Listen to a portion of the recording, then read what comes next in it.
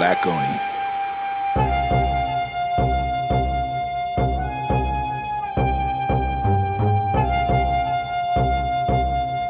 You're now listening to the Black Oni podcast.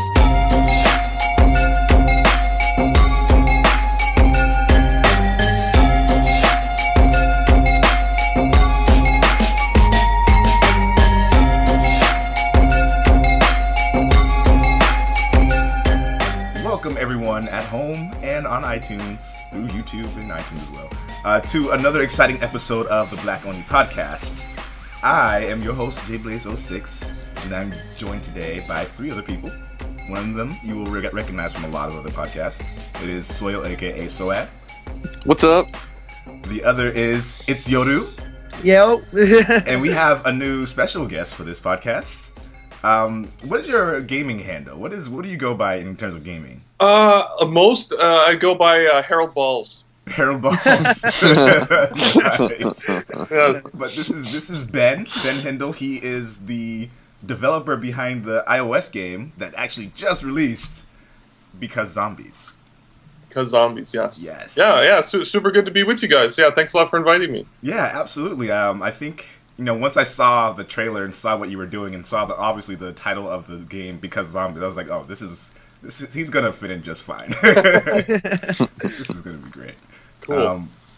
And so, we had a little discussion, kind of like getting to know each other a little bit before the podcast started. But to continue further introducing ourselves to each other and, jumping into our icebreaker, usually I start at like, icebreaker! A thing I do. What is your biggest inspiration in terms of gaming in general? And, what I mean by that is like, either the thing that got you, the person or the game that got you so involved into gaming in the first place, or the thing that kind of, like for your example, for you, for example, Ben, like the thing that convinced you to start getting into development.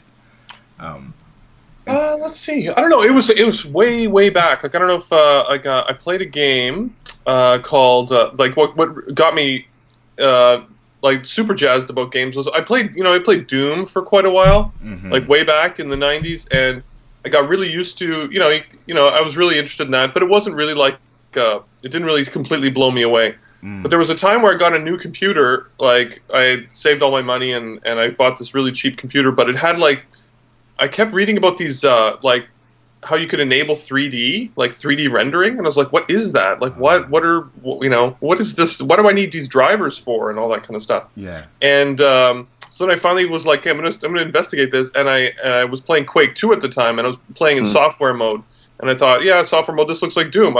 This is nothing new. But then I enabled the 3D rendering mode, and I was like, what is this? Like this is crazy. And it's just like it's sort of the 3D rendering mode that we see now, but it was like at the time that was like that like my brain was blown. And so then I played a lot, but then they released an editor for their levels, like Quake 3 Radiant, I think it was called. Yeah. And I got really into that. And the second I saw that, I was like, okay, I can edit these games. This is okay. I'm done. this is what I'm doing. That's awesome. So I meandered a bit, like in terms of like what I actually do. Like I did do a lot of professionally, but right before I became an indie developer, I was a technical animator. Oh wow! Nice. So like a rigger. Setting up characters and all that kind of stuff, and I did that on like Mass Effect and a game called Jade Empire. Oh, I love Jade Empire. Wow. Yeah, and a bunch of those, and then Mass Effect too, actually. But then yeah, so it's all been basically related to that moment. Once way back, I found these games I really liked, and then realized that I could edit them. I was like, yeah, okay, that's what I'm doing. So yeah, it was pretty cool. That's very cool. I actually That didn't is know that awesome, you worked actually. on both of those games. Yeah. I personally love, like, Mass Effect is on my list of my top 3 games of all time. Oh really? Wow. Absolutely. It's amazing, yeah. It's for me, it's Metal Gear. Yes. Metal Gear is yes. my absolute favorite. It's my hands down my favorite. Next to that is Onimusha. Oh my god. They need to make another one or a reboot or something. They need to. And Mass Effect, like those are my top 3 like games of all time. That's cool. Yeah. Yeah, that's cool. And so it's cool that I got someone here who's like been working on wow. Mass Effect. Oh man, I saw so much Mass Effect there before it launched. I saw so many. As you work, you just you see those screens and those characters and all that stuff. You see that so much. Yeah. That I've been away from it now that I'd like to see it, but at the time I was like, I can't look at these guys. After a while, you're just like, oh my god, I know you like each polygon that I made on you. Just please. Oh just yeah, totally. Yeah, and you know all the problems behind the scenes, all the stuff that we're trying to hide, make sure you don't see, and you're like, oh god. Yeah. If anyone notices this, I'm screwed. Yeah, exactly. Yeah, totally. But yeah, it was super fun, and it's funny. Like that's the only. I mean, I did a whole bunch of stuff after and stuff before, but that's the only thing that people are like that. People really want to talk about Mass Effect all the time. So, any thought, that's sort of my claim to fame, I guess, as far as like being a studio developer. So yeah, it's pretty cool. Wow, how was it working on like with a lot of people just developing and rendering and all that? Oh, it's crazy because it's weird because working at a place like Bioware, they have like this really, really high commitment to quality, and so everything's got to be just so amazing, and they're willing to take longer to develop the game. Like they don't have any problems extending like release dates because the one thing that they care about is making sure that the game is awesome. Yep. Yeah, and so that was really cool because that like you never were unsure that you're going to release a great game, and then also the commitment in terms of they would put hundreds of people. There were hundreds of people on Mass Effect 1, and the team was so huge, and everything was so ambitious that it was pretty wild. But everybody's on the same page. Everybody wants to make the best game they can, and it's super cool. And everybody's really, really smart. That really, no matter what you've done, you feel dumb around everybody else. I can imagine. But I think everybody feels that way a little bit, and so it was super cool. Yeah, really, really interesting. That's so cool. That is I could use awesome. a couple hundred people now, but a couple hundred people back then was really good. Wait, so it's Yoru. Who is in terms of people or in terms of games your biggest inspiration? For in general, what, or man? No way. I your biggest inspiration in terms of like now. being invested in, I guess, being interested in gaming, like the thing that really got you. You ain't gonna believe this. Obviously everyone plays, like when they're younger, they play like like SNES, like Super Mario Bros. And all that. I mean, like that's no. I'm getting to that. My first cognitive thought when I was like around 9 or 8, I think, it was I went to Blockbuster with my dad, and he was like, "Oh, pick any game you want, any game you want." And back then they just had the little covers and a small little back preview, and I was like, and I won't ever forget this. There was this game called Hercules right next to it, and I was just like, "Oh, this looks interesting." And then I look over to the right, and it says, and there's this game that's like it's this blue robot with a red robot right behind him, and I was like, Mega Man X4. I'm like, what's this? Dude, X4, so good. That was my first cognitive PlayStation game, and I remember I was like, all right, I'm gonna get this instead of Hercules because I had my mind set on just getting Hercules. So I went up and I played it, and that blew me away. The music, the how it was transitioned from each stage to each stage, how you got the power and everything. I'm like, that blew my mind. I was just like, no way. Yeah. This is the greatest game like I ever played, and I still to this day love the X series. Yeah. That was my first game that I remember like that inspired me to game so hardcore. After that, my grades slipped and all that, and then nah, I'm kidding. Oh man, it was ridiculous. Yeah, and how about you? How about you? Me, Hideo Kojima as a person is my biggest inspiration. In terms of games, yes, it's Metal Gear Solid 1. The games that came after that were definitely like they've always stepped it up in terms of like in terms of like artistic direction, in terms of mechanics in the game, in terms of like cinematography. They've always stepped that stuff up, but Metal Gear Solid 1 has just a very, very special place in my heart because like I remember being with my brother just playing that over and over and over and over and never being tired of it. I don't understand why specifically, but I could play it for like days on end without a problem. It's your soul game. That's cool. Yeah. What about you, Dave? Oh gosh, man, it's such a tough question. All right, it is. Well, you mentioned was it part of the podcast where you were talking about your tops, where it was Metal Gear, Omnimusha, and what was the other one? Mass Effect. Mass Effect. All right. then I'll try and do this. I'll go back to when I was a kid. I don't know how, maybe like between 7 and 10. Whenever GoldenEye first hit the N64, and I remember playing that at my friend's house, who lived like down the hill. Like he was the house down the hill from mine, not even like down the street, like just walking distance. And I wasn't allowed to play those games when I was that young. So I snuck over to his place and just consumed this game, like from start to finish, again and again and again. Multiplayer, setting it to unlimited kills and playing till like 5 or 6 in the morning. And Oh my god. yeah, like I was obsessed. And it's still to date one of my favorite games of all time, next to Rocksmith 2014 and maybe the Uncharted series. Uncharted 2 still's like up there for me. It's good. Yeah. Uncharted. Yeah. There's always that weird moment, isn't there, where like maybe people our age, I don't know, or your age and my age probably, but where you kind of see a person that's like your first multiplayer experience, where you're like, you know, wait a minute, is that another person? You know, playing another person? What? And that always is pretty mind blowing.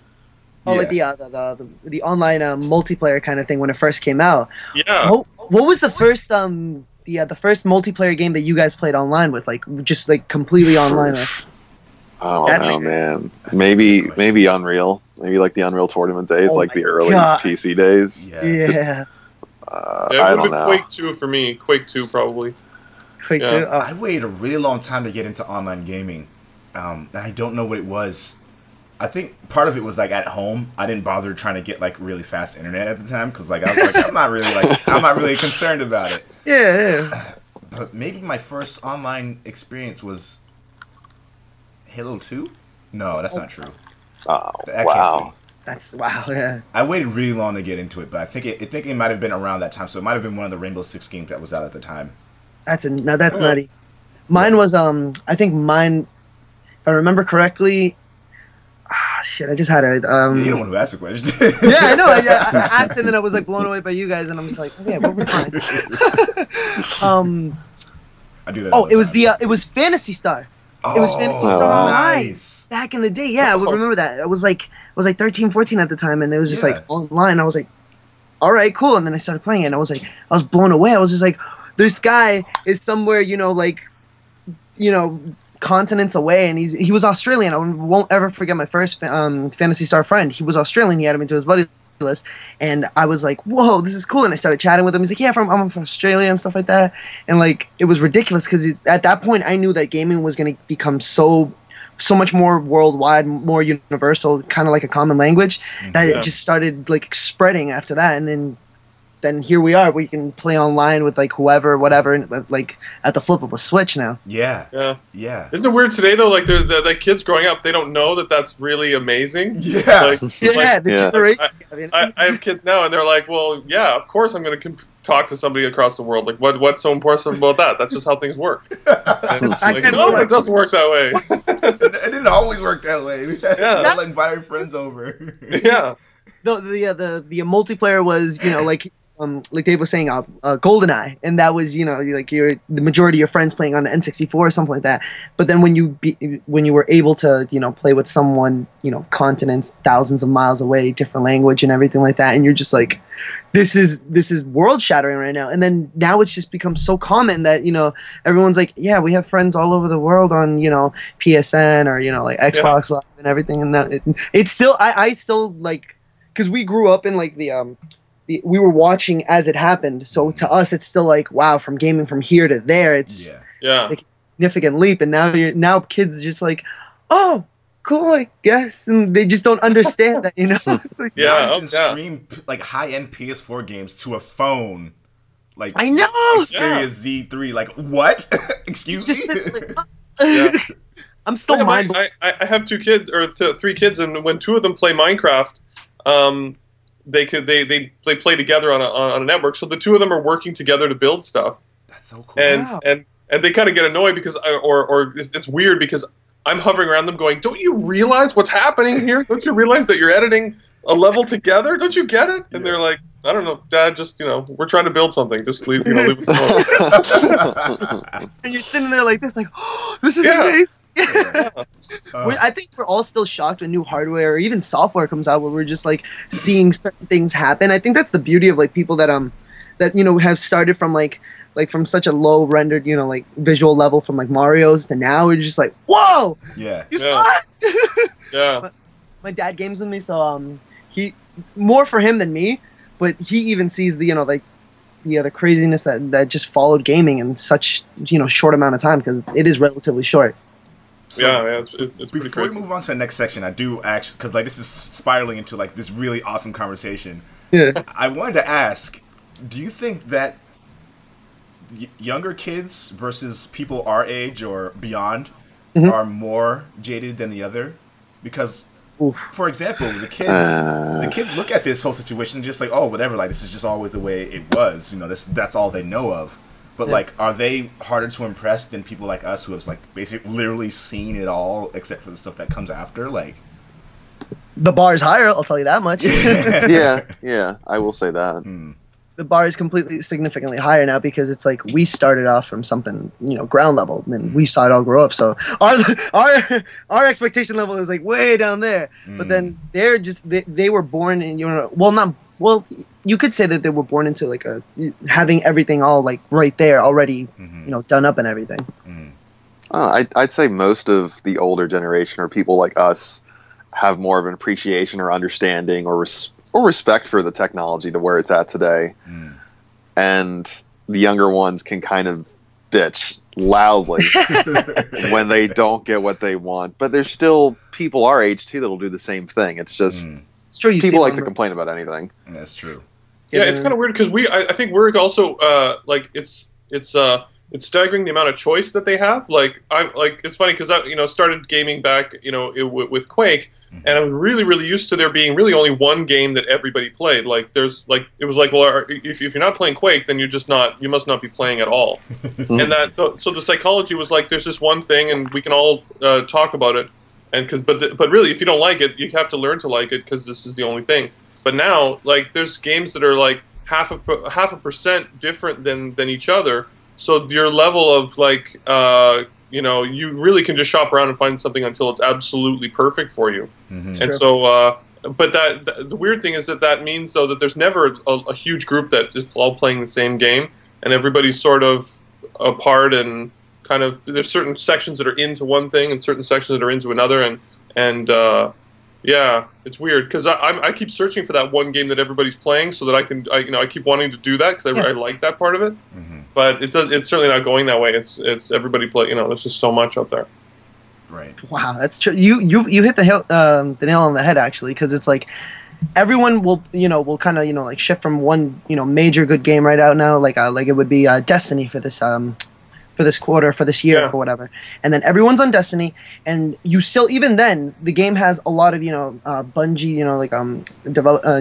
Bungie / Halo qualities to it. And you see a lot of people, but they still, will bitch and moan about, like, oh, this is different. This was, like here, I could see this here. But then, there's always people going to complain. Even if the product is perfect, someone will still complain.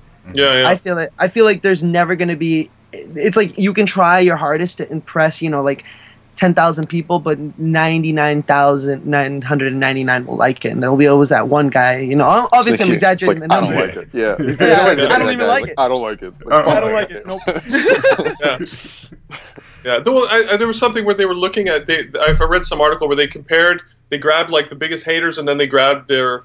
They found some way to figure out how much they'd been playing. Like, I don't know if they looked at like their achievements or something like that, and they'd still played the game like through and through. They played it for hundreds of hours, but they were like just hating on it all the time. And you're like, well, that doesn't make any sense. Like, what do you do? Exactly. So that's funny. That really is ridiculous. Then you see how like people think. Like, there's some people that just will want to trash on a game, and then there's people that want to experience it and then make up their own minds, but be objective and give positive qualities to the game. There's some people that are just like, no, bad, wrong, done. Yeah, there's a lot of weirdos out there too. Yeah. Completely. So what have you guys been playing lately?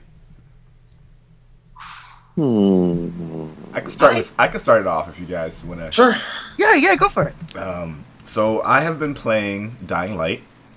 And oh, cool. This is very appropriate of the title of the podcast because we're speaking about zombies. Yeah, I think it's awesome. Yeah, Dying Light is a lot of fun. I'm impressed with. I'm actually surprised at how much I'm enjoying the game. I kind of went into it a little bit skeptical because I played Dead Island. Yes. I played that and I was like, going through and of course that trailer that they showed off of the game before it released was one of the best trailers of anything I've ever seen in my life. Yeah. And so when the game finally hit, I was just kind of like, what? Like, really? Yeah, like different. It was not what you expected. Yeah. This is yeah, it's the same thing. It's kind of like you go in, you saw Dying Light's amazing free running trailer and you're just like, man, we experienced Riptide, we experienced Dead Eye. Man, quit bullshitting. Yeah. But I'm enjoying it a lot so far. So that's the good news. Aside from that, I haven't been playing too much else. At least within like the last time I had a podcast. I know I was playing something else, but I can't remember what it was. Wasn't Guilty Gear? Oh yeah, Guilty Gear. Yeah, you messaged me about that. Guilty Gear. Yes, Guilty Gear Xrd. It's a great game. I just finished reviewing it, so the review is out on YouTube right now. It is being processed on N4G. It should be approved soon enough, so that should be kind of like a big headline thing there. Check it out. Yeah. Check it out. I'm excited to keep playing it because it's a lot of fun. I like fighting games, and those have been pretty much the big two I've been playing. I've been trying to experiment with a couple of other games as well. I've been playing a little bit more Shadow of Mordor, just because that's in my backlog of games I just have to like get through. I've actually been playing some Warframe as well. And speaking in terms of indie development, I'm just always, every time I turn it on after not playing it for a while and there's like a new update or new things that they add to it, I'm always kind of blown away by what they've been able to achieve with just a small team. It's people who are just just passionate about making games. I love that. So I want to spread the love to them as well because they have been busting their asses making this game, and it's a lot of fun. Oh wow, that's pretty cool. Yeah, it's. I mean, the indie world is filled with people putting in so much work. Yeah, it's crazy. A lot of really passionate people. Yeah, I feel like an indie developer, they have that love for the game that they'll go 23 hours working on like certain things just to get it absolutely how they like it because they have a mind of a gamer. Yeah. So they're always there. They're always there tweaking, and then someone like a bigger development company, they'll be like, "Oh, that's fine," and then you're just in there like, "No, needs to be perfect." And then the little attention to details is honestly what grabs a lot of people. And then that indie developer, creates that one game that's a smash hit, and people are just like, "Wow, it's different because it's its focus is on this, and this." And then you're sitting there like, "Wow, this is amazing," because he actually put the time, the effort, and the love into it. Oh yeah, the creativity is way out there because they don't have a marketing group and people telling them that they can't do this or that or that this won't sell or that won't sell. Yeah. Oh, totally. Yeah. Speaking of which, how does that since you're an indie developer and you just released Because Zombies, like how are you marketing that? Are you doing it on your own or are you just word of mouthing it? Yeah, whatever you can do with a marketing budget of 0 is what I'm doing. So it's true. Yeah, actually, I shouldn't say it's 0. Like I just tried an experiment with a sponsored post on Facebook yesterday. So we'll see how that goes. But most things are so, like we were talking about, so fluid. And there's communities in all these areas that are so big that you got to really just try a bunch of stuff and kind of really measure closely how it actually works and then decide whether you should go further. I've got people that will tell me, put everything you can into Reddit. Reddit is the way to go. And so then you'll want to try that a little bit and see how it works. But some people don't get really great results. There's a certain way you have to sort of be a part of these communities. But then other people will be like, Twitter's what you want. Get on Twitter. Tumblr. And then other people, Facebook. Other people will have great stories of just buying ads on gaming websites. So it's sort of like it's all over the place. So you really just have to. I'm at the stage now where I'm kind of doing little pokes into everything and seeing what moves the needle, and then diving into whatever seems to work. But it is really, really hard. Like if you are, I mean, just the nature of the way people behave on on mobile, anyways, is if it's not in the top 10 or if they haven't specifically seen a recommendation for it, it's basically never going to get looked at. And so you really have to get, or if it's not featured. So you really, those are the kind of, that's the kind of the holy grail for really trying to blow up as a success. So because I mean, when was the last time you opened up the App Store and just said, well, I'm going to browse for anything and just see, you know, most of the time, even I'm just looking in the top 10 and I really, if I can't find something in there that interests me, then I just shut it off or play something that I already have. Right. So yeah, it's super hard that way. So you're just trying to get it in front of people so that you can sort of pique some interest and hopefully get somebody, you know, starting that chain of a viral sort of thing. And yeah, but the other thing is that there's so many platforms. So like probably next week I'll be planning like how Steam is going to work. And you know, because if you go onto one platform and you go, okay, well, this is okay, I'm not necessarily sure how this is, if this has a great future. There's always another platform, which is hilarious because you can go, like, because it started on Android and you're like, okay, well, Android's going okay, it's going okay, well, let's got to go to iOS. iOS is the game actually on Android as well? Yeah. Oh, awesome. I'm going to download that then. There you go, Android and iOS people. Yes. Yeah, it's so then you move on to Steam, and then you move on to, you know, maybe like try indie Xbox or indie PlayStation or something like that, and then you've got the Mac Store, and you know there's so many different areas, and that you can always move on to another platform. But I mean, the ideal is that all of them you make money on. So that's not easy to do. So yeah. Right. Crazy. Yeah, I mean, like you brought up the Reddit community and everything like that. You're right. It's absolutely hard to post something and then it'd be an instant success. You know what I mean? It has to go through a lot of stuff like that. But I mean, I've seen a lot of success stories on Reddit too. Just, you know, like, hey, this is my I'm you know, an indie developer. Please check it out. And then it hits the front page and it has like over 6,000 upvotes and like over 2,000 you know, comments and stuff like that, and people just, you know, like go into it heavily, and then before you know it, you have your own subreddit, and then people are just, you know, commenting on that. So hey, there it is. Just to let you know, I'm sure you know already, you have about 4.5 stars out of 5 on the Android marketplace. Oh, cool. So check people that are out. Eating it up. I'm buying it right now. Just to let There you go. There you go. Yeah, check it out right now. Very cool. So some of those big communities, they're really like the super good places to do stuff. I'm kind of circling Reddit. I haven't really dived in. I want to try to. I'd like to be more of a informed user. Like there's nothing worse than kind of going into a community and then start posting links of your stuff. And be like, hey, what do you mean you're not downloading it? Like, so I'm trying to sort of become an actual member and an actual user and stuff like that, so that you know, they actually fit in instead of sort of spamming them, because that could work. That could really backfire too. It really does. Being part of Reddit, like, yeah, they'll respect that, because you're gonna have people that are gonna look into your account after you post whatever and be like, wait a minute, this guy's brand new and he's just start handling his shit. Fuck that. Exactly. No, it's true. That's the Reddit. There are people that'll do that. I know they're out there. They'll check. Oh, what have you posted? Are you part of the gaming? You know, are you part of our gaming? Are you part of our indie? You know, it's just like, oh yeah, he's actually has some credibility to it. All right, let's check it out. People are weird like that. That's like checking out your whole like bio, what you submitted, what you talked. People, all that information's out there too. It's crazy. Man. They do. Yeah, but I mean, it's great. So what else have you guys been playing? Honestly, I've been. Oh yeah, go Dave. Go.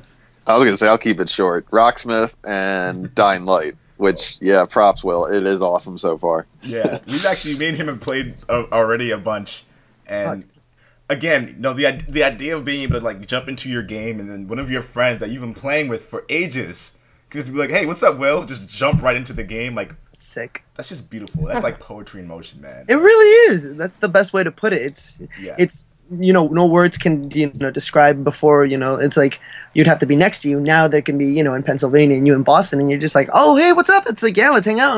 Let's play Dying Light. Yeah, I can be in my boxers and be like, yeah, no problem. pants. Yeah, that was my largest complaint playing Dying Light. It was like, because my internet wasn't working upstairs. Like, I could play online most games, but Dying Light just refused to work. But I moved downstairs and it works fine. But that means I have to put on pants. Sucks. That's hilarious. Funniest discussion ever when we were talking about it. So it was like, I don't want to put on pants, man. But I did, and it was awesome. It was worth it. What about you? Yeah, isn't it funny when you kind of realize how many cameras are actually in your house, and when you got like tablets and phones and you know, stuff on your laptop, stuff like that, the stuff you do, and you're like, wait a minute, if any, you know, you hear about like spying and all these different cameras and stuff like that, you're like, geez, I'd be doing some crazy stuff in front of these cameras if they were actually on and like working. Well, the thing is, I think Dave was talking about, because he has roommates, so like he has to put on pants to like go downstairs, because the other one's like roommates. It's like, what are you doing? I won't ruin that for them. Just come down there like, oh god, mean. put pants on, please. Yeah. And I mean, as for me, for what I've been playing, honestly, I've been, because I have a convention to go to next week. It's Katsukan. That's in Maryland, and I've been working on Raiden from Metal Gear Rising. Yes. So sick. The armor is just ridiculously. There's like intricate parts, but I have been playing when I do get in some time. I've been definitely playing Resident Evil, the remake. I don't know how many games are in there, but for the PS4, and it is amazing. The graphics are smooth, texture is really excellent. The camera control is still the same as the remake was, so it makes me believe that there is still a future for like survival horrors with with fixed camera angles instead of you having to go in all guns blazing action shooter. So I'm like, oh wow, and Brave Frontier. Brave Frontier. Yeah, it's a game for iOS and Android, so it's really good. Nice. Yeah. What were we saying?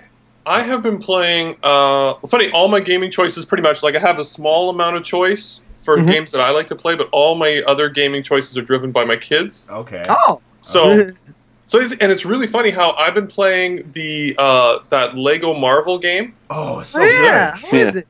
And that game is awesome. Like I used to feel a little bit bashful and like about admitting that I was playing these Lego games. Oh, I bought it. Like totally should have bought it. but they're great. Like I really have a lot of fun playing that game. And so they moved on from Marvel. Like they played every minute of that game that they could.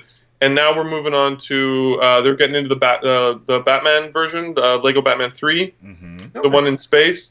And so those are just great. Like everything about them is so friendly to kids, and they like you have absolutely no problems just putting them in front of it and letting them see everything, because you just know that you have that trust that it's going to be good.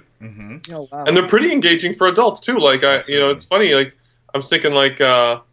You kind of realize your inner superhero fan, and you're like, "Wow, this is I love playing Spider-Man, or I love playing Iron Man, or And we'll sit and I'll be like, "No, I don't want this armor on Iron Man. I want the other armor." And then you start doing missions totally to get into it. Yeah. And it's pretty crazy. And seeing all of the depth of characters and stuff, and all the different missions, and it's super super cool. So I'm a huge Lego fan now. Oh wow, that's pretty cool actually. I remember they made a Star Wars one, and it's funny that you say that because Lego games are really awesome. You just sitting there. I remember I'm a huge Star Wars fan, so when that game came out, I was bored, so I was just all right, I'll download it, and then I played it, and I was blown away. I was more into the Lego game, the Lego Star Wars game itself, than the actual movie to game video game. I was like, oh, this is so much fun, and it's so like it's like a lot of people have been worried about about what they put in front of their kids, and it's so like innocent, you know what I mean? Like the game, it's very not like there's still technically violence, but it's like it's cute violence. It's fun violence. It's into Lego pieces. Yeah, exactly. Yeah, exactly. And then it doesn't give off that vibe that's kind of like, okay, so so these kids could probably get like a twisted sense of like violence or something. No, it's fun because then you can put it back together, and you're just like sitting there like, wow, this is really cool actually. Yeah, it's funny because we were looking at that, the Disney, what's it, Disney Infinity?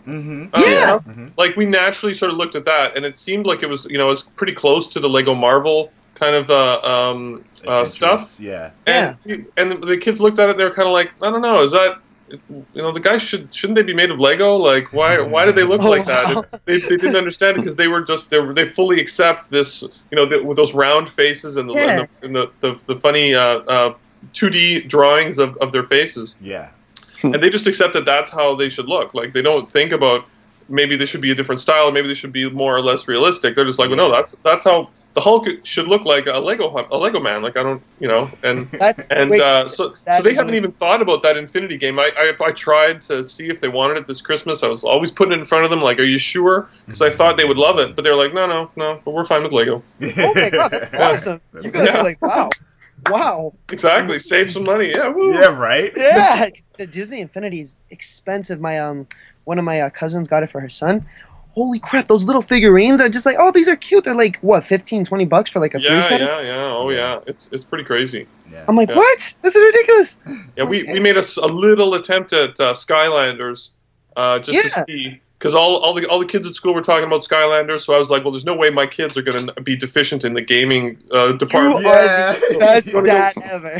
We're going to go get Skylanders. And then and it just sort of was kind of weird, like, they got to the point where they played it and they were happy that they could talk about it with their friends and that they understood what it was all about. Yeah. But there wasn't a lot that really pulled them in, like, to keep them playing. Like, the whole toy thing was sort of it was kind of an effort. It's kind of crazy. Like, like you said, an effort. Way more effort was put on actually getting the figures and like playing the game itself. Yeah. So, yeah. Oh yeah, like, and it became like that. That's the griefing thing that a little brother will do, is just go knock the character off or something. Yeah. Just shut the game off, and so it seemed like just this weird thing that totally didn't need to do. Yeah. Yeah. I feel the same way about Meebles. Like, I get that they're supposed to kind of be like that nostalgic thing. It's supposed to be exciting, but like literally all it is just transferring data from a figure into the game. Like, you can do that without the figure. It's sad. Exactly.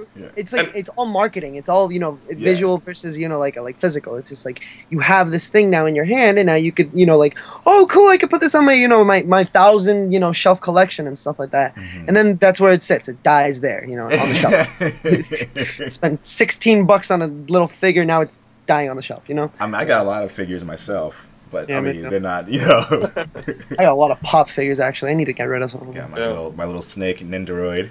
Ah, that's sick! I want to ride in one. Yeah, right. Oh, cool. So weird. I like it. Let me bust out my model kits now.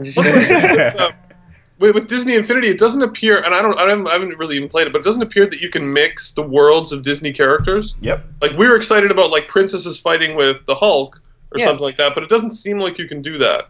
I don't know. Oh, wow. Maybe somebody that's played it more knows more than me, but it always seemed like the worlds were very separate. I'm not sure. I don't know. I haven't played Disney Infinity, and I don't want to comment and be like, "Oh, he's talking out of his ass," kind of deal. Yeah, same here. I don't really know, but maybe if nobody's played it, maybe that's a sign. Yeah, right. Oh my god, yeah. That's when like, oh, it's like, oh, we play everything from the iOS to like like indie games and everything. How about Disney Infinity? Never touched it. Yeah, silent. Silent, like, oh. Crickets. So, there's been a bunch of, speaking of like the different games that are coming out, there's been a bunch of them that have come out within the last podcast session. I'll just do like a quick rapid fire of all of them that came out, and then we could talk about any of them in between that time before we move on to the gaming news.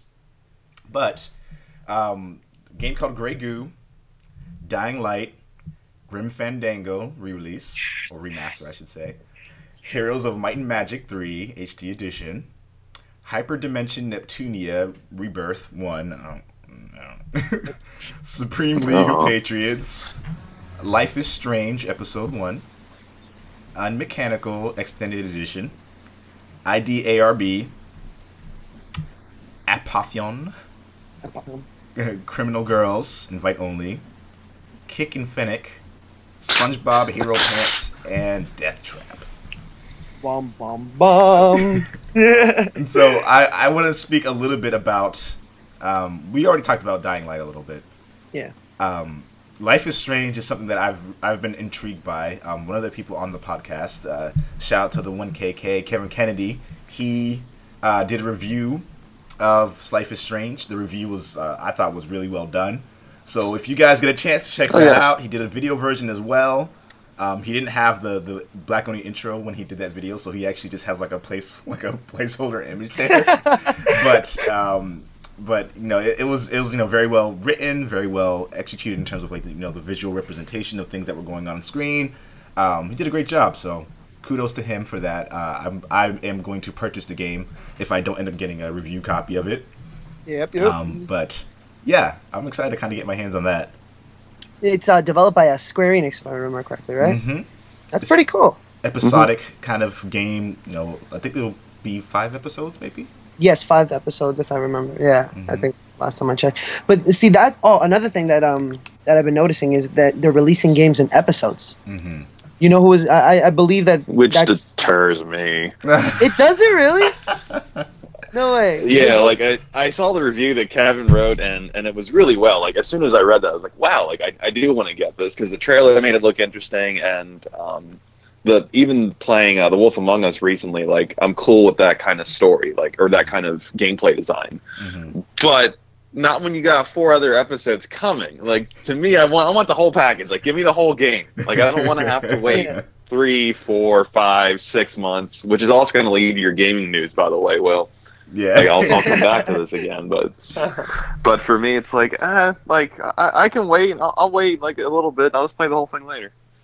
Okay, yeah. I mean, that's also fair. It's sort of that sort of Netflix psychology where you're like, well, I want the whole season right now. I don't want to, the second you got to wait for an episode, you're like, oh, we start losing it. Yeah. Yeah, it's true though. It's hard to do. Yeah. Yeah. Because it's like, how many times have you wanted to watch something on Netflix that's already over, in the real world, but they only have like 6 seasons out of 9? Like, what happened to me in Sons of Anarchy? I'm dying to watch more, but I can't because it's not out on Netflix yet. And I'm like, damn it. Yeah, totally. And by the time I find, like on a weekly basis, I found that with Breaking Bad, like there was a time where you would slowly lose interest, even within a week. Like within you'd be super hyped for like 3 or 4 days, and then after a while you'd be like, oh yeah, okay, yeah, it's coming up. Okay, cool. But I would have just powered through the whole thing and been really happy if I'd had it right then. It's true. No, completely true. Like some people like waiting for episodes. I just can't say I've waited for a game for more close to 10 years, so I can't say I'm done with waiting. We're finally getting the damn demo in March 15th. It'll be engraved into my head forever. It's that's the longest I'll ever wait for a game ever again. After that, I lose all interest, hope, everything. Yep. That also leads into one of our discussions later on. Oh yeah. Yeah. Waiting for games, goddammit. Are there any other games in here that you guys wanted to touch on? Off the review base that you did a quick fire on, I really haven't played any of the games, which is sad because it's I'm so into gaming. I haven't had the chance to. We only have so much money. That's just the reality. That's honestly what it comes down to. $60 a game. And time too. You only have so much time to play so many things. Work, school. Yeah, you only have so much mental energy to get into stuff. Like you can get in, you can't get into everything. And there's stuff where you see and you're like, that is awesome. I see that's awesome. I know that's great, but I just don't have any juice left in my brain to really get hyped about that. Yeah, that's ingenious. Yeah, you're completely right. There'll be a game that you've been so hyped about, but you're just like, man, I don't even think I would have the the right mental capacity to even go full force into it. All delve into it. All right, you want to know what's really sad? I have Far Cry 4 still here, and I'm not even a third of the way through, and I loved Far Cry 3. I loved all the DLCs and everything. But I just can't. There's so much to do. There's so fucking much to do in that game. My God. I just sit there and I'm like, I'll try to get through it, and then like an hour and a half, 2 hours, I'm like, all right, you know what? I'm drained. Absolutely. Let me see if there was anything else here that I wanted to talk about a little bit. I don't know too much about the other games that were kind of listed here. I know Grim. The one's for free. Yeah, Apotheon. That's free on PlayStation Plus this month, so I might check that out shortly. I have it downloaded to my PS4. I haven't played it yet though, but it's there. I know a lot of people are really excited about Grim Fandango, and I actually never played it, so I might buy that because I know it's a cult classic. Will, Same. you got to. You both have to. I mean, oh my god, that game was just like such an like such nostalgia, just like slapping you in the face. It's just like, oh my god, you got to play it. I highly recommend it. Like I mean, I'm gonna pick it up. I need to. I just no chance to be able to be like, hey, look, it's like I have time. And some of the things going on in terms of gaming news, things I find very fascinating. Maybe you guys will too. Destiny is said to be planning major content release this fall with actual story, and we talked about this a little bit earlier in the podcast about like how people will have their own ideas about certain games. For example, Destiny, having its myriad of really great and not so great things about it. Yeah. And so this has been definitely one of the biggest complaints from people. And you know what? That was what I wanted you to talk about first, because I don't care. I don't care anymore. I stopped caring like a month ago when I was playing the same damn level for the 50th time. I was like, you know what? I'm good. Like it's been fun, but I don't give a shit. I got too many other games coming at me left and right throughout the course of the year to wait 8 more months for more single player. I just don't care. Like, good luck to y'all if you keep playing. Yeah, no. I mean, I find it hilarious. You really need that constant stimulation. Like, I think they're kind of getting into the model of like their game as a service. Like, it seems like they're trying to get into like a WoW kind of model where they're able to kind of constantly push you stuff. But I mean, people can't wait. Like you say, there's so many other options that you're like. They need to keep you interested, like, on a daily basis. Right. So, and I think one of the biggest challenges for developers like Bungie when they're creating a game like Destiny is, like, figuring out how to tell people about it. And for the longest time, they kept telling people that it wasn't an MMO. But everything I'm seeing about the game and playing about the game suggests that it's an MMO, down to the very fact that you have to redo levels with, such modifiers. It is literally an MMO. I don't understand why they thought that they weren't going to be like people asked them if it was an MMO and they kept saying no, it's not, but it is. It absolutely is. Like even the way down to the raids, like you can't. There's no matchmaking for raids. You just have to find people and figure it out from there.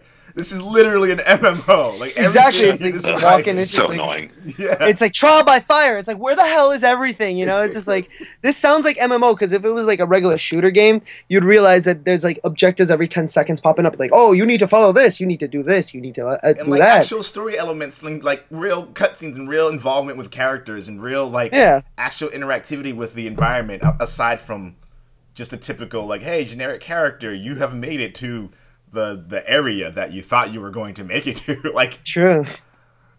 That's my frustration with it. I'm hopeful that they will do something interesting with this because I still play Destiny every now and then, but I'm also like not even holding my breath. Like me neither. I think we've all just given up on that. I think we're just kind of like, all right, we'll wait. We're like, you know what? If it comes out, it comes out. If it doesn't, whatever. Yeah. I'm good. And this is something else that I find interesting in the gaming news is that Nintendo is planning on offering lower priced software titles, so they're kind of experimenting with some different pricing models for their games.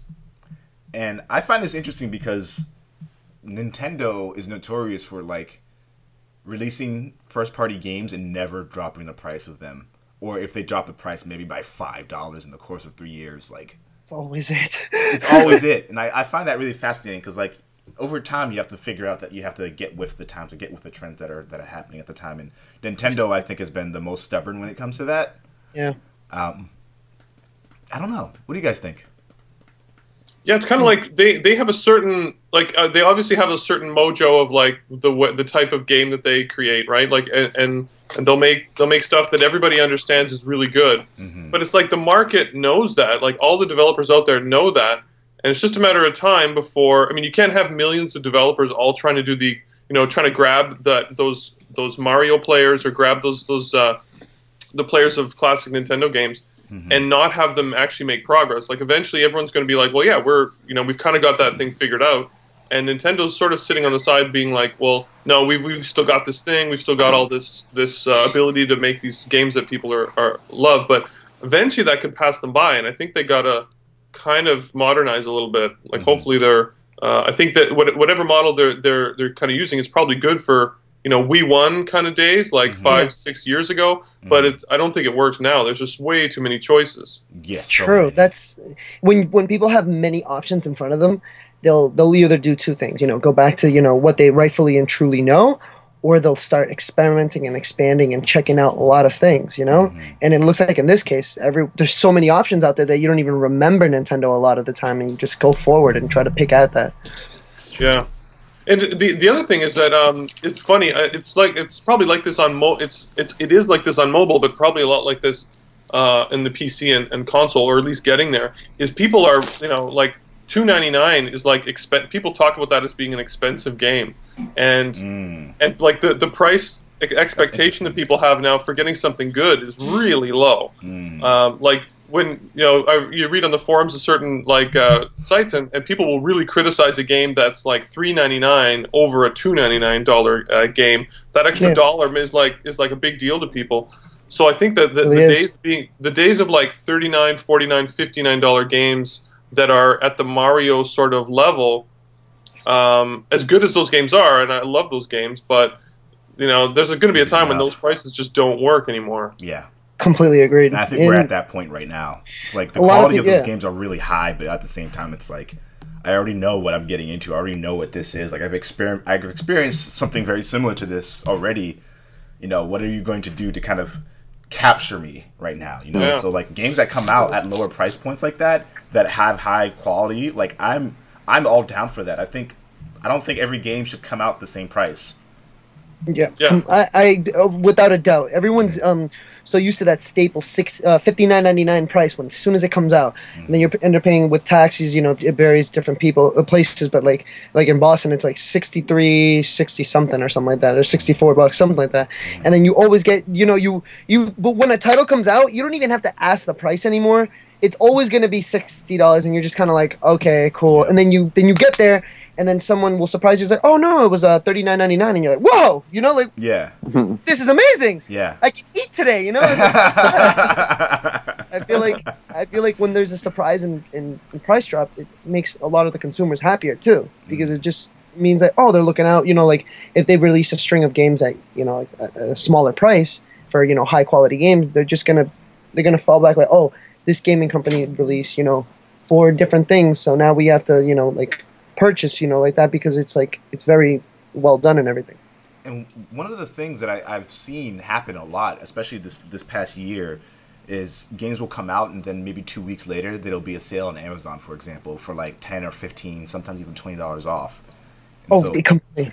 And like I saw Drive Club available last year in December for $30. And it just came out in October, so it's not like it was a significant amount of time that passed. But obviously, the game was had also a lot of tanking problems. right then. Yeah, if it launches and it has issues, I've seen that more often, where you get those special sales after a week or so, and then they might bump the price back up too, just to try and recoup some of that money. But they definitely did. They definitely did. Yeah.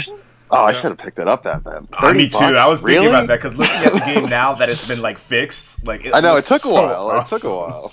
Oh, it'd be a great app right now if someone develops an app where it you download it on your phone, and then it gives you an alert when certain games that you've been looking at for a while go on sale. I think. Oh wow, I shouldn't have said that. Let's just leave all that out and let. Great idea for an app, actually. And so you guys know that I'm super excited about Metal Gear, so I had to put this in there. Yes, it's fine. Completely. Lay it on us. There's a possibility that the Phantom Pain will come out sooner than we thought. Yes!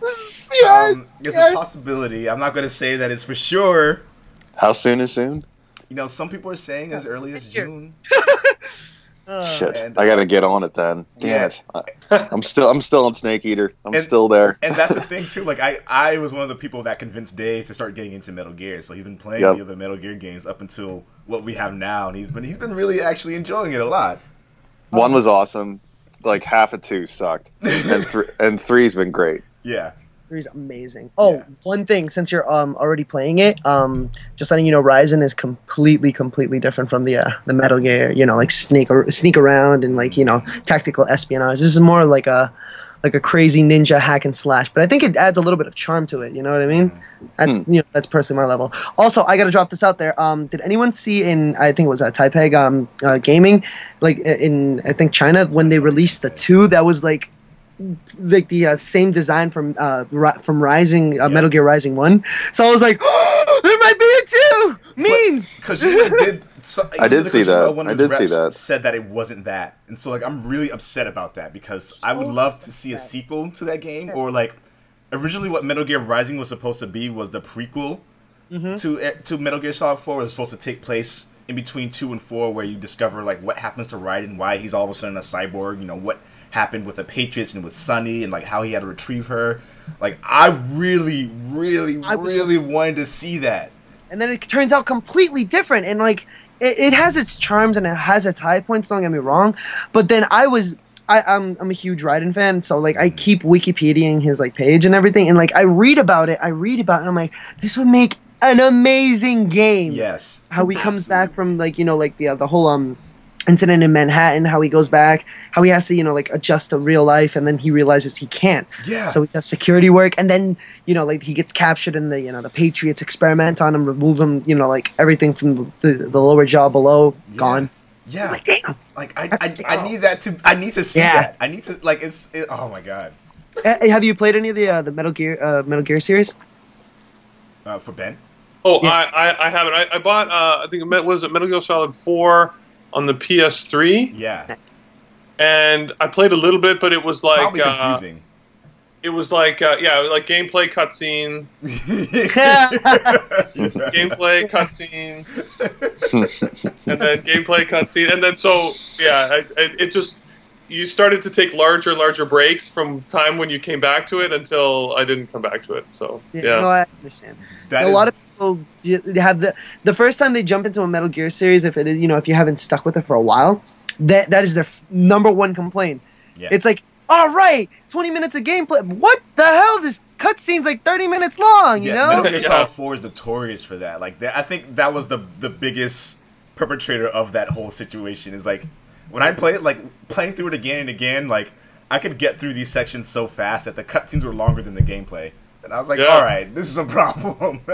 It's true, but then when you get into the story mode from like Metal Gear Solid, then you kind of like number 4 was like a treat for me because it's like more game, more. Yes, it was like, oh, everything got addressed so nice and neatly, and I'm just like sitting there like, this is great. I would definitely recommend you playing number 1 if you like, you know, like old school PS1 games. It's 1 and 3. I mean, it seemed like what I got from it too was that there's just so much story and backstory and stuff that I didn't know about. That you got to sort of get yourself up to speed with that. It's funny. I tell all the games. That's exactly right. That's what I tell everybody about movies. You never want to jump into like part 3 or 4 if you haven't seen 1 or 2. Yeah, it'd be like watching the Return of the Jedi first or something. Like, what the fuck is going on? What are these little bears running? They have magnets in their hands. Like, why are they able to? It's like, okay, why does that guy have a sword and no one else? You know, it's like, one guy. Why is he part robot? You know, it's like it's. Never jump into that, but I mean, I would recommend, you know, Metal Gear series so bad. What I did get from it though was just I was kept thinking, like, how did they get all this work done? Like, this is so much work, and it looked great. Like, it looked awesome. It was certainly like really cutting edge for the hardware, and it was like, this is just, you know, you talk about how long it takes to make an animated movie, like maybe a 2-hour animated movie. It's like they easily did that. Plus, they made a game. Like, it's really great. Interactive. Yeah, absolutely. It blows my mind to this day what developers have been able to achieve with even limited hardware. You know, PS2 days. There's still games that like look impressive from PS2 in one way or another. You know, Snake Eater looks impressive from PS2. I don't care what it is. Every strand of grass. You can see every little strand of grass. It's true. Like, I think it's also, like I said, the creator of the game, Hideki Kojima. That's his love child. Like, that is his child, you know what I mean? Like, he put every bit of his soul into it, and you can see it resonate whenever you play it, whenever you turn it on, and when you talk to the fans of the game. Oh my god, it's just like they're so passionate about it because they see the love that went into it, and you just absolutely go nuts into it. Yeah. Everyone Yeah, at that's home, cool. get excited for Metal Gear. Play the Yes. previous games. Get into Get it, Jude. Get Jude, this game to sell billions. For real. For real. Yeah, I will say that. Like, you have enough time too to go Mm-hmm. through 1 through 4 before 5 gets here. That's plenty of time. It is. Is there any way? How do you like? I totally don't know. How do you emulate? Like, do you emulate those games? Can you get them on current hardware? Like, Oh, what I got the Legacy Collection for PlayStation 3, so okay. it has like all of them on like 2 discs. And Mine's Metal Gear 1, unfortunately. Oh, nice. But like I said, you can. I think I don't know if the it's on the Legacy PS Collection does have Metal Gear Solid 1. I think they was. yeah, There were 2 Yeah. versions that they released. There was one that didn't have it. That was like from like I guess a year and a half prior to that, and then there was one that had just all of them. Really? the one that I played had all of them, and I actually played the original PlayStation controller like version Yep. of Metal Gear Solid, and it was all the old school graphics, and it was difficult as shit. It's so hard because It you're was limited really to what you hard. can do. Like, How just the with hell the did we controller pass that design. as kids? You know what I mean? It's like you're sitting there, like right now, you have like a you know very mind, you know, like very creative gaming mind and everything. You're like, I'm gonna blow through this and everything. You're sitting there like, how the hell did I pass this as a kid? How the hell? This is ridiculous. And one of the things I wanted to touch on in the gaming news is that Persona 5 reveals its trailer and gets yes. And so this is the point that I want to make. It surpasses even games like Final Fantasy 15 in terms of like viewership, in terms of interest. You know, way before Final Fantasy did. So it got 1 million views before Final Fantasy did. More people are excited about Persona. And as someone who hasn't really played the other Persona games before, but seeing that trailer, I have no idea what's going on in it. But Me it looks neither. really cool. It looks Yeah. interesting. And so, I up until like last year, I was the exact same way. I started playing them only recently. Yeah. Played Persona 4. That was a mistake and a half because I was even more confused at that point. So I went back and I played Persona 3. So I was just like, all right, I'm getting a basis here. Yeah. But still, I worked backwards. Not a good idea to do, but sometimes you're like, okay, it could work, couldn't work. I couldn't get 2-in-1 because those are like a PS1 games, I think, like that, or something like that. So it was pretty cool. Like, I mean, it's typical protagonist anime. Like, you're going into like a TV in number 4. You go around into dungeons trying to solve mysteries and stuff like that. It's pretty cool. I actually liked it.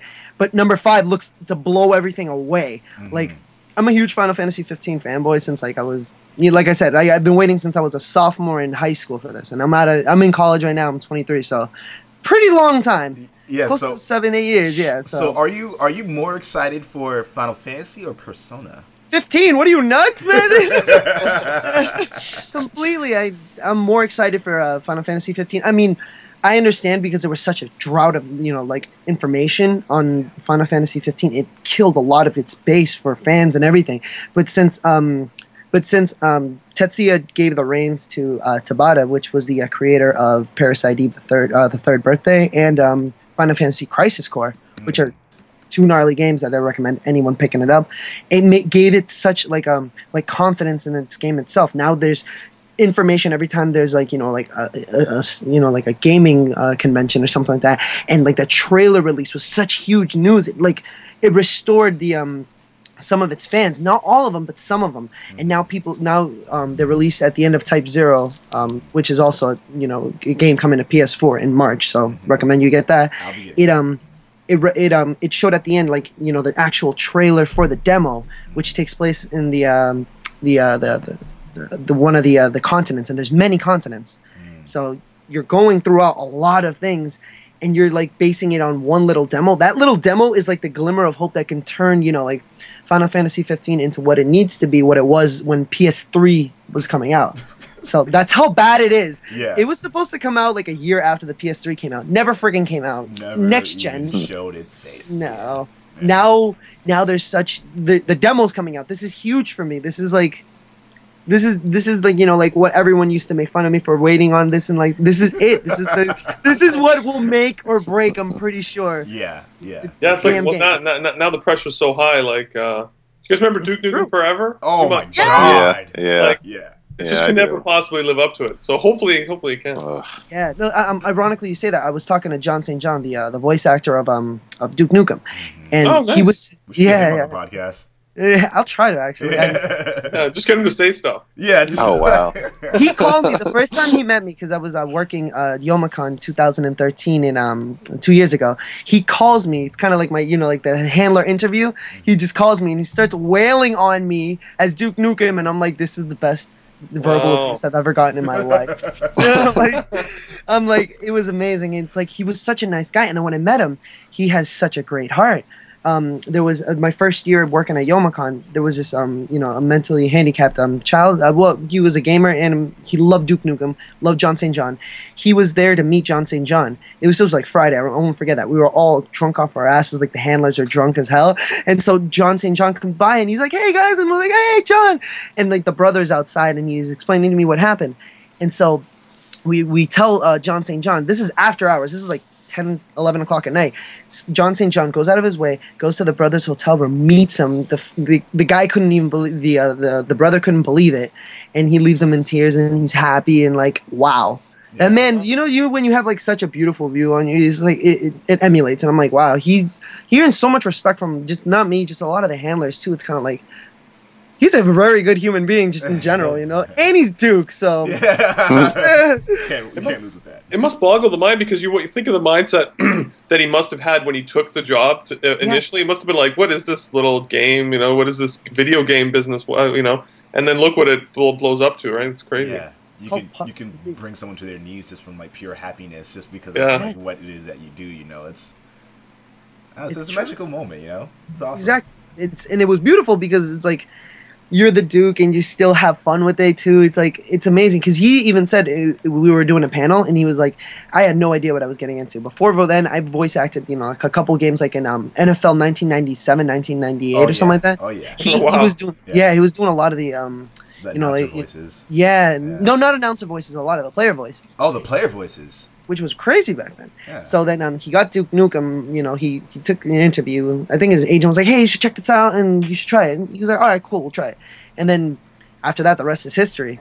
But he was saying going into Forever, the pressure was high. Then it was mentally unstably high. And that's what crushes a lot of the games. People can thrive under pressure, or they just crush the weight of the pressure. Well, think how many times they must have brought him in, like over the 25 years of development or whatever of that game. They must have been like, hey, we need some more. It's 12. It's year 12, but we got a little bit more. Don't worry about it. This is the last time. Oh my god.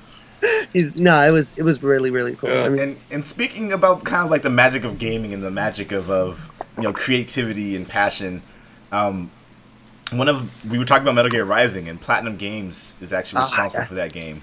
And I think I respect them as a developer because they're Japanese developers who put fun and solid mechanics above anything else, and I really appreciate that about their games.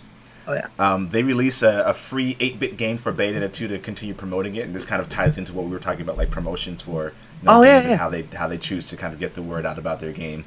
And I unfortunately do not have a Wii U. I just got a text message from someone else who has been on the podcast. Training Mark Blue, he just said he got a Wii U. So I told him as soon as possible to get Bayonetta 2 because I loved Bayonetta 1. Loved it. And I think it's really, really awesome that developers still have this mindset that they're willing to do something like that for a community. So like this is a game that's free to everyone. You can just go on a web browser and just play it. There you go. There's nothing better than that, honestly. Like just a lot of when developers go out of their way for that, like big developers, it's huge because it means that they speak to their fan base more than just the numbers. More than just the publishers. Yeah. And then you're sitting there like, whoa, and like that creates a bond between gaming. Well, and I'm not saying all gamers because some gamers are just there to relax from a hard day at work and just play the game. They're not interested in the community or whatever. That's fine. That's cool. I would rather people do that than like go off and like do crazier shit. And like. But that's to the people like us that are very involved in like gaming communities and stuff. That speak volumes to us. I'm like, wow. Yeah. People do that. I'm like, wow. Yeah. You gotta love it. It's very cool. Yeah. So I would definitely want to bring that to people's attention that that's a thing. You can go check that out. Definitely do it. The agenda that will be on blackonyblog.com will have a link to that, so you can check that out. And this is now moving on to our final section of the podcast, which is Hot Topics. Now, before we get into any other guest topics, as I'm sure other guys have some things you want to talk about as well, I wanted to talk a little bit about Because Zombies. I want to kind of get a good understanding of what it is so that people at home can see whether or not it's for them or not. I mean, like I said, it's got really good reviews so far. Well, it's a game that is for everyone. Everyone should buy it right now. No, I was, my first exposure to mobile, one of the first games I ever played was a game called Plants vs. Zombies. Yes. I'm sure you guys have already played that, but that was a game where, gameplay-wise, it was a tower defense game, but the zombies weren't repathing for your when you put down barriers. So they weren't like, traditional tower defense games, you place down a bunch of barriers, all the zombies kind of or all of the enemies repath, and you basically, it's kind of this I find it kind of a boring thing where you're endlessly just trying to get them on this kind of runaround. And it gets, but that was the first one where you had all these different types of weapons and all these different types of things that you were doing, and they were all kind of silly and funny and weird and that kind of thing. And you're trying to come up with creative ways to kill these zombies. So gameplay-wise, I kind of had that in my head. Like, that was really fun. I really, I wanted it to be a little more hardcore and a little more, kind of action-oriented and stuff like that, and a little more gore and a little more, kind of fun ways to do stuff. And then, but then, I watched things like Walking Dead and, different zombie kind of movies, and there's always that point where there's something really visceral about the whole zombie culture, which is the zombies are coming towards you. There's stuff in between, and you're kind of watching them destroy stuff and get closer, and so it's really natural kind of feeling and a natural tension there. And so I thought, like, okay, well, how could I sort of mash that all together? And so what I did was create it's a little tower defense game where you are the tower that you're defending. So it's the main character. He's a father trying to get through a city to try to save his daughter, but all the zombies are trying to get you. And every level starts with a bunch that are sort of unconscious in their kind of zombie, weird, sleeping kind of state, and then they wake up, and you have a certain number of weapons and stuff and a certain amount of money to place them, and you have to protect yourself from these guys coming to get you. And there's different classes of zombies. There's some little fast ones that are really hard, and there's some big guys that are really slow but really hard to bring down. And you get, there's a whole bunch of different weapons that you can combine. Like, you might want to freeze the guys first before you shoot them, or you might want to poison them and get them to run away. Or you might want to. There's attack dogs. You might want to stick a bunch of attack dogs on them. Oh wow! Or stuff like that. And so, but it's up to you to decide how creative you want to be. Eventually, you'll have so many different weapons that it's up to you to decide how you want to use them. Each one is pretty good when you combine it the right way and when you do the right things with it.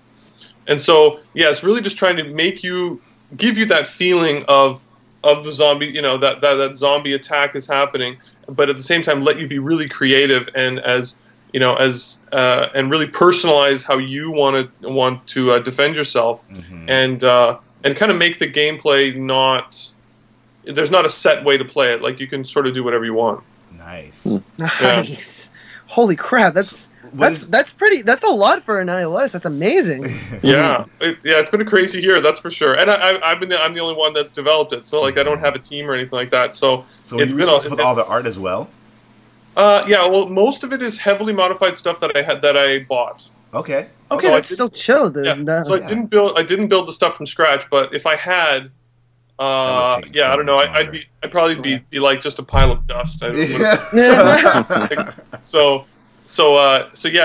was a huge amount of like programming work on my part and a lot of sort of fiddling with the art to try to get it to work right. But in the end, I think like I'm really, really, like sales are one thing, and like you want to try to get as much as you can. But I'm just really, really happy with the way it's turned out. And if you'd told me a year ago that this is what was actually going to be like the finished product was going to be like, I would have been blown away. Like, so, I'm doing a lot to market the game now, and usually you get it in front of people and you get people to see it, and people are like, wow, this is what is this? Yeah. And so that's really the challenge now, I think, is I've accepted that if you see it and you play a little bit, you'll probably like it. So I just need to get people. Sort of that discoverability problem is just trying to get people to filter through the noise and kind of get a little moment of people's time. Well, I just bought it. I will be playing it. I'll be completely honest to everyone at home about what my thoughts are about it. Oh, cool. Yeah, cool. I'm hopeful of it since it has already high ratings, but I'm not going to let that, I'm not going to let that take away from my own personal thoughts about it, but I'm excited to play it.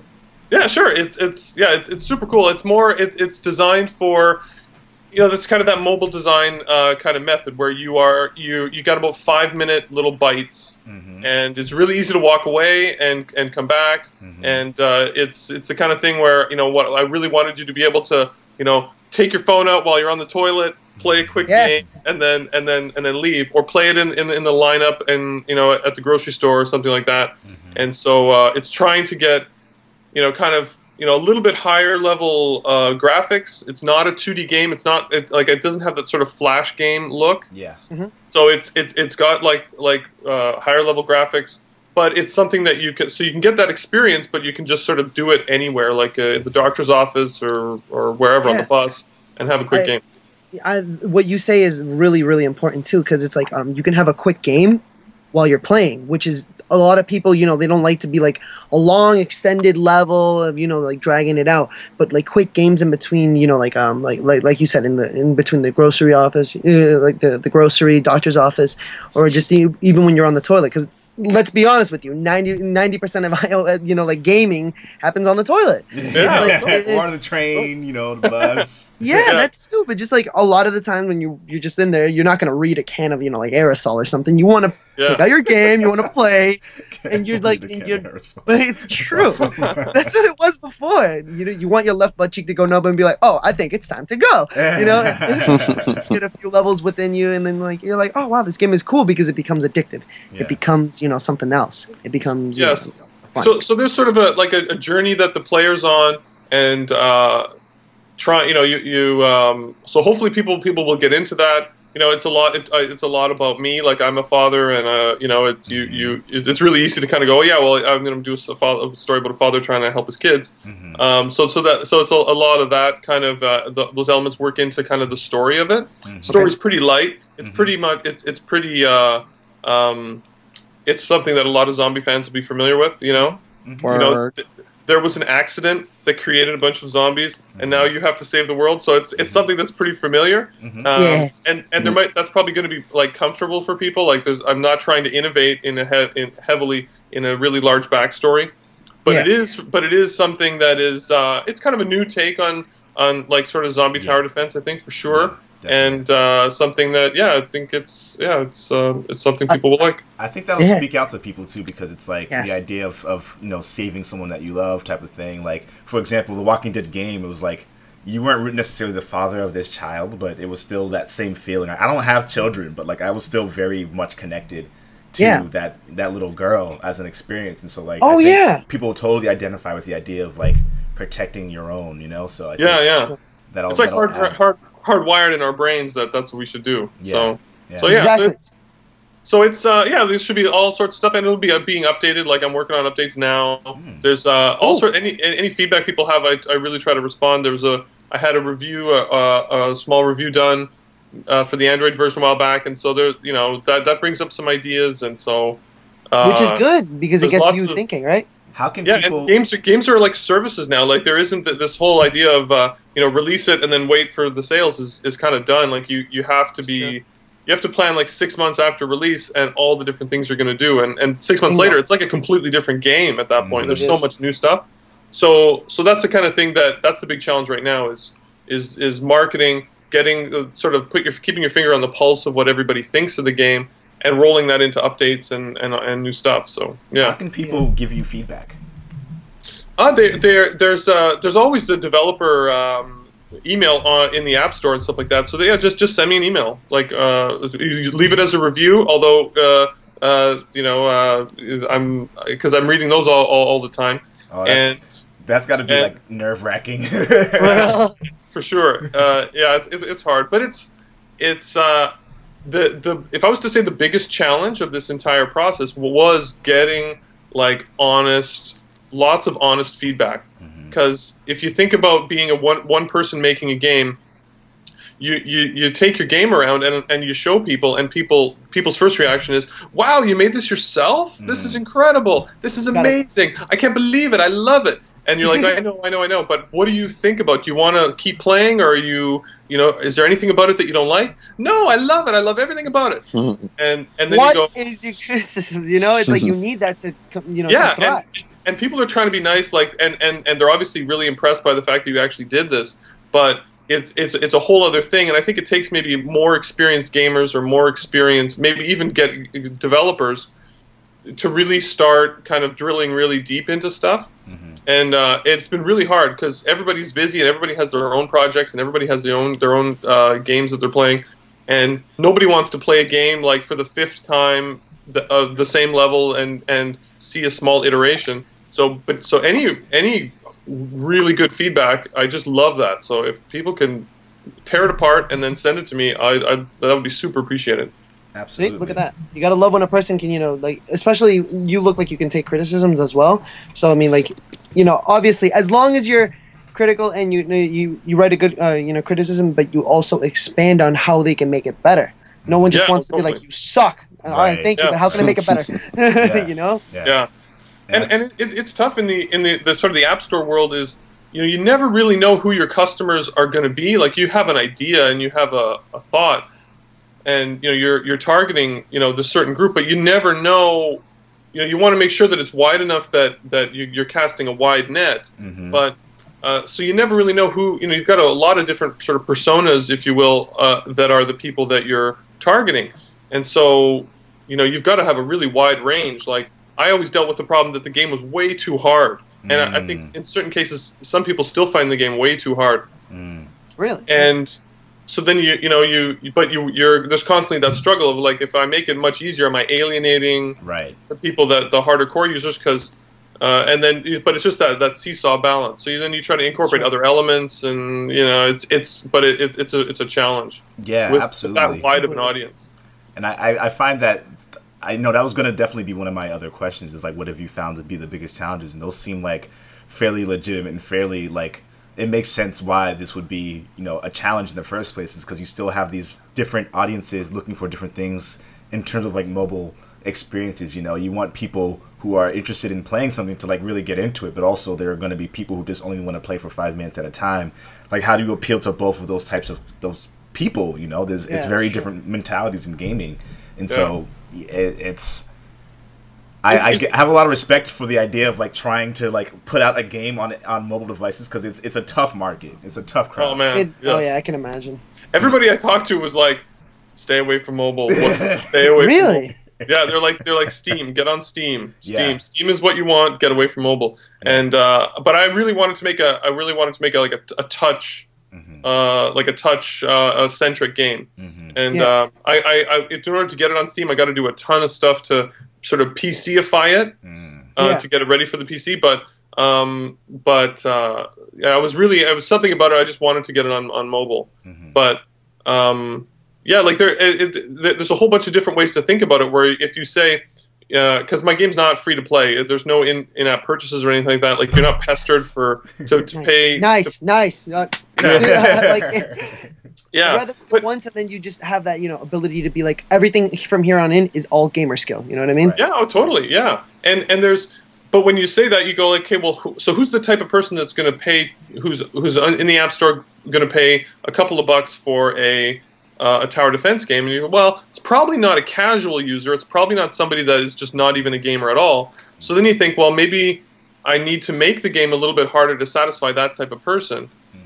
But then the other side of the coin is, well, there, how many people, how big is that group, and so you start to, your mind kind of starts to go crazy in thinking about all of these different potential sort of customers, and so yeah, it's just a huge balancing act. And I think so far for revision 1, it's actually, I think it's actually pretty good, but there's I think the challenge will be to add new layers of complexity to the game that are optional, that will kind of make the harder core users interested and like trying to get these sort of games within the game, right?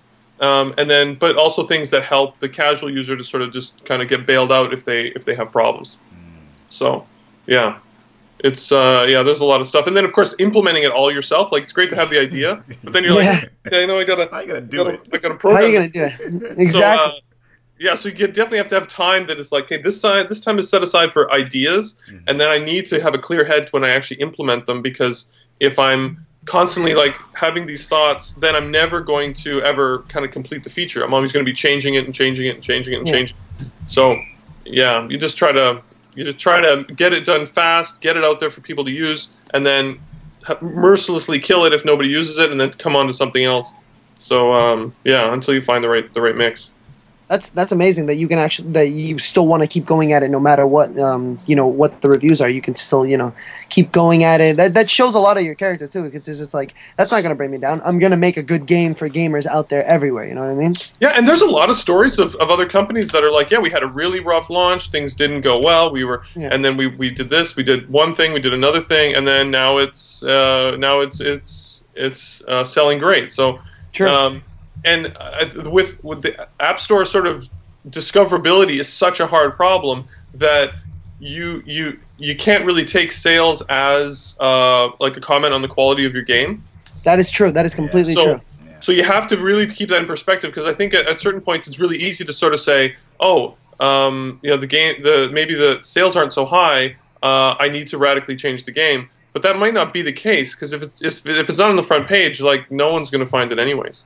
Right. Yeah, it's true. No, completely right. Because like anyone can, like make great sales for like a small amount of time, and then all of a sudden no more sales because the game is crap. You know what I mean? But I mean, if you go in there, fully ready to go, and still update it and stuff like that, then the longevity of the game itself will, pay for itself. Yeah. Yeah, totally.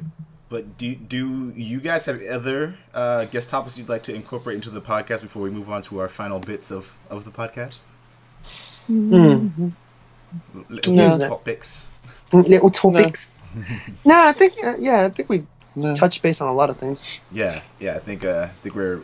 I'm so excited about this podcast. This is a good podcast. I like it a lot. Yeah, and so. I guess this kind of goes into the same idea of making decisions about your game. And we were talking about Final Fantasy, we were talking about Metal Gear, we were talking about we actually hadn't even talked about The Last Guardian, but that actually goes along with this. Yeah. When do you think is too soon to announce a game into development? So again, Final Fantasy 15 was announced in 07, maybe 06 even. Wow. And the game is still not out. When was The Last Guardian announced? Oh my god, Last Guardian was announced probably a few years after that, actually. Yeah, it was like 2008. Because it's been a while. Yeah, it has. And so... I'm curious. Yeah, it's funny.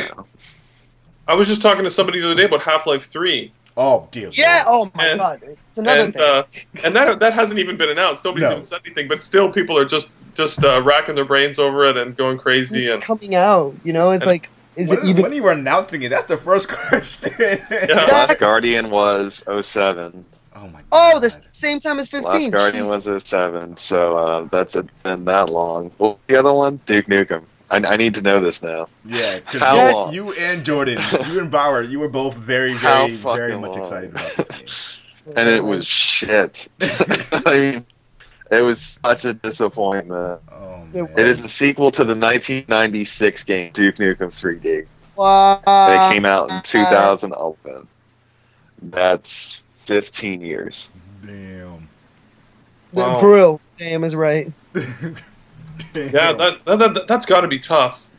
Yeah. And you can just imagine, though, that the pressure's so high that they're like, they start out making a game, and then maybe you look at an E3 or you look at like GDC or something like that, and you go, okay, this game's not good enough. The pressure's on us so high to have this great thing, and then maybe they switch game engines, and they go from like something to Unreal 1 or from Quake to Quake 2 or something. Then they keep going, and they go, holy smokes, Quake 3's out. We're behind again, and then constantly the pressure of making such a great game makes them always have to be so great, but you know they're taking so long that the game world is sort of passing them by as they develop the game. Right. So that's got to be so rough on so many different levels. And I feel for them, you know, it's like they put out a product that wasn't indicative of what they wanted the full product to be. I know that's the case because I'm not a game developer, but like I'm someone who's passionate enough about the industry to know like there's certain things that you make decisions about. And I know that they were like we have to put this out because we've been saying we were going to do it for so long. Like now people are expecting it, but what we have right now isn't what we want to show people. Yeah. What do we do? And so, you know, yeah, take that risk. There must come a point where you're like, okay, we're about to destroy this entire franchise by releasing this game because the expectations are so high. So it's got to be scary because you're like, well, you know, when do you want to destroy all of our fans? Like when do you know, like yeah. Like it's so. Happened with Sonic. Whatever Duke Nukem exactly kind of gone. Yeah. This is why it's such a critical part for Final Fantasy. It's make or break with this one. You know, really it's like is. 13 pissed off a lot of people. They're still pissing to this day. They're still pissed off. You know that game came out way back when, and they're still bitching about it now. So like everyone can say, oh, they could just make a Final Fantasy VII remake, and then you know all their problems go away. And I realize it's like it's not that easy. Yeah. It's not that simple as just, you know, like, oh, every developer get on this. You know, it's like it's not, because that's like kind of going backwards when the company wants to move forward with more fresh ideas, more something different, you know, because everyone in their right mind would want a Final Fantasy VII remake. But they did tease the fuck out of us with that, though. That is their fault. that PS3 technical demo, it was a tech demo, and people went off the hinges and were like, "Oh my god, Final Fantasy VII's remade!" If you would have asked me back then if that was a verification that it was coming, I would have been like, "Hell yeah, it's coming!" Obviously, and we're still waiting on it to this day. Yeah. Oh my god. It's kind of the problem with single player games is that they take so long to make that the gaming world passes you by. You know, like it's just going to happen. Like it seems like it would have been way better to come out with something and find the hit that people want the sequel for, and just update that so much that people basically get kind of the sequel just through updates that are like small bite-sized things, so that people are getting what they want. But if you put that much pressure on yourself, you just can never ever live up to it. Yeah. No, you're absolutely right. That's like. It'll either sink or, you know, it'll float and skyrocket and pierce the heavens. You know, one never knows that. Yeah, it's like, but what is? I mean, they must think like, what is the chances of lightning striking twice? We had this runaway hit. You know, are we going to have a runaway hit again? Like, or are we going to ruin the whole thing? Yes. Yes. My background music just came on. That's my theme for the rest of my life. Oh, man. But it's true. It's just like what you said, Ben. It's like, can lightning strike twice? Can this be, you know, twice the hit that it was back in the day? Or, you know, it's stuff like that is so hard to just be like, you know what, I'm gonna do this. I'm gonna make this better, or, you know, it's gonna be developed better. But it's just like sometimes people just like they want it to be a cult classic from back in the day, not a brand new PS4 kind of financial gain, which I respect them for that, because anyone can make that. Like Resident Evil, like, don't get me wrong, I love the Resident Evil franchise, but just like how many remakes? Like I was saying that this is the remake to the remake of the director's edition to the remake to the original. You know what I mean? But here's the thing, though. It's like people are eating it up. People they do. So, they just smoothed over the textures, and then they smoothed over the graphics, made the textures a little better. You know, the puzzles are the same thing. You know what I mean? And it's just like people are just buying it. Well, and then there's a sign on my forehead that says "I bought it." You know, it's like oftentimes it's worth it to put that out, because like there's still a generation of people who never played it because it was on GameCube. You know, so yeah. Oh well. That's sad to say, because it's like there's a generation that when it came out on GameCube, it's like, dude, the GameCube's not even that old. And I'm like sitting here, I'm like, damn it, now you make me feel older. It's crazy, man. Yeah, it's tough because there's got to be a certain amount of in the developer's head too. Like everyone is confident. Like those guys are confident. They really, you know, they know what they're doing. But there has to be an element when you develop a runaway hit like that. Yeah, in the back of their mind, which is like, that was completely luck. Like, we totally didn't mean to make it like that way, but people loved it. And so then when you put yourself under the pressure of having to do it again, you're kind of like, well, geez, like, you know, there's a huge part of why that was a hit that we don't really understand. So in doing it again, we're super scared now of like kind of whether we can recapture that stuff. It's true. It's kind of like it's like the scared ability. You know, it's like I'm so scared to see if this will even work anymore. Like sometimes people, it'll work twice or it'll blow up in your face. You know. Yeah, and they had the problem like remember with Doom 3, where they in development you could see they were like, well, we're not going to innovate the game and create something that is sort of for gamers of today. We're going to give you a graphical update on old Doom gameplay, and we're gonna and people totally didn't want that. They wanted like the Doom something universe fresh, something new. With something fresh, and so that must also be a problem where you're like, well, they love this game. The game world has moved on, so we have to add all these other elements, but we don't even know if they want that because they love the old game. So you got to pick and choose, and I'm sure it's really tough. And so, sure, no, you. Which is why words right out of my I'm mouth. glad I haven't heard much on Doom recently. That's still coming, by the way. it is. Yeah, this That's is another Doom game 4. that's been long. Yeah, in you're right. development. Oh yeah. Yeah. Well, I mean, Been a hopefully long they're time. like what Ben said. Hopefully they're putting all that into consideration. That they want not just new graphics. They want something that'll appease the gamers of today, this gamers generation. Yes, because there's a lot about the Doom universe that we need to know about, like the new stuff. Yeah. That Get excited. Yeah. yeah. And so this is What else is like? Well, there's a portal to hell. Is there still a portal to hell? Really? Seriously, we're still going at this. It's not closed yet. Like, you'd think by now someone would attempt it at least. It's just like, You finished the last game and you left the portal open. What are you doing? that it makes no with you? sense. And so Yeah. this like leads simple into things. one of my final questions for topics for the podcast. What are the biggest driving factors for purchasing single player games and multiplayer games? So, Harold Balls, for example, Mr. Ben, you said before, a lot of it kind of boils down to whether or not it will be appropriate for your children. Yes. But what else would you kind of consider in terms of driving factors?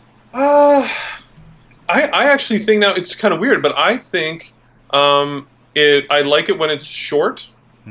And I think about, so imagine like GTA versus Portal. Yeah. So I played Portal and I felt really good about it because I didn't feel that guilt of not finishing it, or I didn't feel the guilt of like leaving a whole bunch of game that I had never even touched. I was able to go from start to finish, and I was able to get really engaged, and then I finished it and I felt like, yeah, I completed that experience and I feel really good about that. When I look at a GTA or something like that, or a Skyrim or anything like that, it's just sort of really daunting and makes me kind of feel bad because I know that I'm going to play like 1% of the game, and I'm going to feel like I missed out on so much, and so I kind of like it. Now I look for things that are kind of discrete, little experiences. And actually, the Lego Marvel game was really good for that. In that the single player experience was really, really quick to get through. And then they had this. They did it really well. Now there's this sandbox kind of world, open play kind of part. And so I'm free to go in and go out whenever I want. So yeah, like it's kind of a weird thing. I never would have thought that before. I would say I would want the experience to be actually shorter, but there's a satisfaction and kind of a little boost you get from saying, yeah, I completed this whole thing. But if the game is 100 hours, then that's never going to happen. Even though I'm going to get like extra value, like I'll be like, yeah, I got 100 hours for $60 versus 20 hours for $60. I'll still take the 20 hours because I'll never make the 100. So that's what it comes down to again. Mental energy, time. It's just like 20 hours. You'll feel so fulfilled, and you'll be so happy. You'll be like, damn, this is an amazing game. I got attached to the storyline, to the characters. It was great. They need to make a second one. Versus 100 hours, you're just like, like what's happening with me in Far Cry? It's just like, where the fuck am I going? It's just like, what can I do at this point to just be able to be more into the game? And you're just like you said, it's harder to come back with. And once you take a break, you'll take a longer break. After that, you come back to it. Then you take a longer break, and then an even longer break. That's what's happening to me right now. It's staring me right in the face, and I'm just like, I'll play it later, I guess. Yeah, there's sort of a thing called, like, they call it like the paradox of choice. If you have the more choice you have, the more you believe that any choice you make you're making the wrong one. Like if you have 20 options and you go, okay, well I'm going to take option number 5, because you saw the 20 options, you are less confident in the fact that you chose option number 5 because you saw so many other ones. And now, so you have that feeling that you are probably doing something wrong. And I certainly felt that way with things like Skyrim and that. I would go follow my instincts and I would go do something. But the whole time I'm doing it, I'm like, okay, I'm wasting my time. Why am I doing this? I should be getting back on the critical path. What am I? I'm wasting my time trying to find this herb or trying to, do this thing. Yeah, and so the feeling isn't like a free adventure fun. It's like I always feel like I'm being. You're more stressed.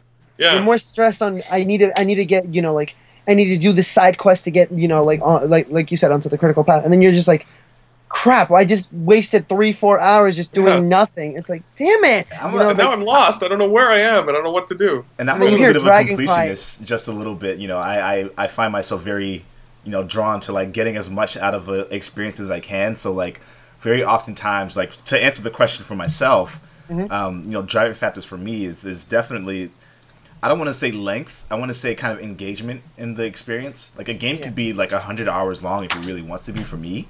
But as long as it's doing a really adequate job of like engaging me during that experience, I don't mind. So like I can always jump back into it later on when I know I have more time to play it. And some games try to like make it out like Destiny, for example.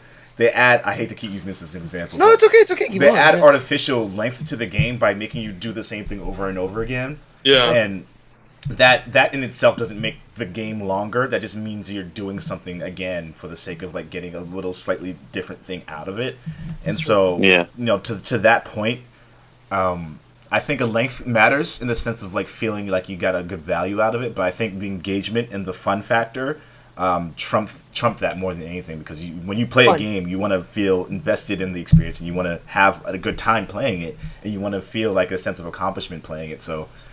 Bingo. I think those are really important for me as a gamer, and also like for multiplayer, like it's got to have balance. I feel like for multiplayer games that don't strive in really having a balanced outlook or a balanced approach, or games that don't update and they just kind of keep things stagnant, those are big turnoffs for me in terms of games. I completely agree with you. There's another one that I think for multiplayer, and this is gonna sound a little weird, but. How is the story with another player? Like I'm very involved in like dual co-op. 2 friends, co-op, story heavy multiplayer games. I like that kind of stuff. Like there used to be games where I would just not like kind of like, oh, you're playing it, then you're playing it. No, I mean like co-op. Yeah, where like the story is designed for we, not you. You know what I mean? Resident Evil's kind of like that. Yeah, it was. Yeah, it was. I remember that because like there's one Resident Evil 6. You can choose 2 different characters. You always have 2 different choices. Like you'll on the main path you'll go one way, and then your friend will get separated, and you have to sniper support him while fighting off different I think they did actually a really good job with that in Resident Evil 6. Yes, I have my own problems with Resident Evil 6 overall, but like the co-op aspects of it were really well gnarly. Like what happens to Piers, one of the characters at the end? You become a bioorganic weapon, and you're helping Chris out, and I'm like, oh, this is awesome. That was very cool. That was insane. Cool. I was sitting there like, this is very, very well done.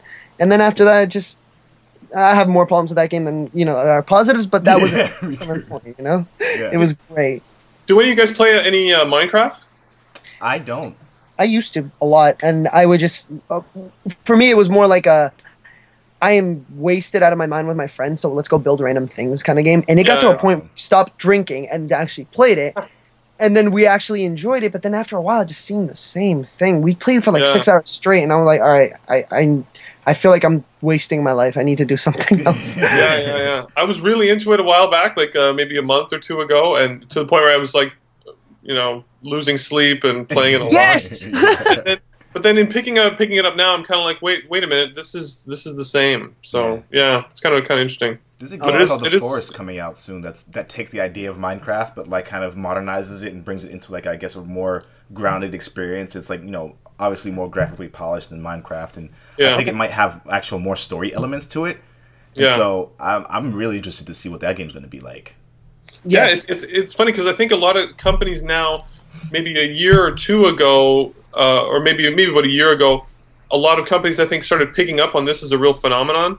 So I think we're going to see in the next maybe year or so all of their kind of stabs at that market. Yeah. So I think the whole market of like building your own stuff and kind of surviving in the world, I think that's going to become like really, really crowded, but there'll be some really great stuff that comes out of it. So it'll be interesting. And like to play, sorry to keep mentioning Metal Gear again. Metal Gear is also playing around with this idea of like building and like adding to your. So you have a mother base, for example, and this is where you have like your own dedicated area section, and it ties into multiplayer. Like people can kind of come into that and explore around, or they can invade your mother base.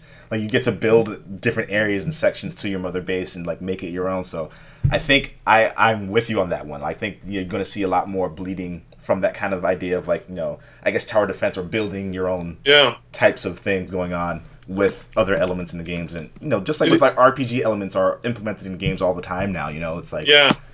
That's true. It is really interesting seeing kids pick that game up, though. Like that's one thing about Minecraft that's just pure magic, is when you give it to a 5-year-old and you'd have like teams of developers at all these different companies trying to figure out how to get a 5-year-old interested in stuff.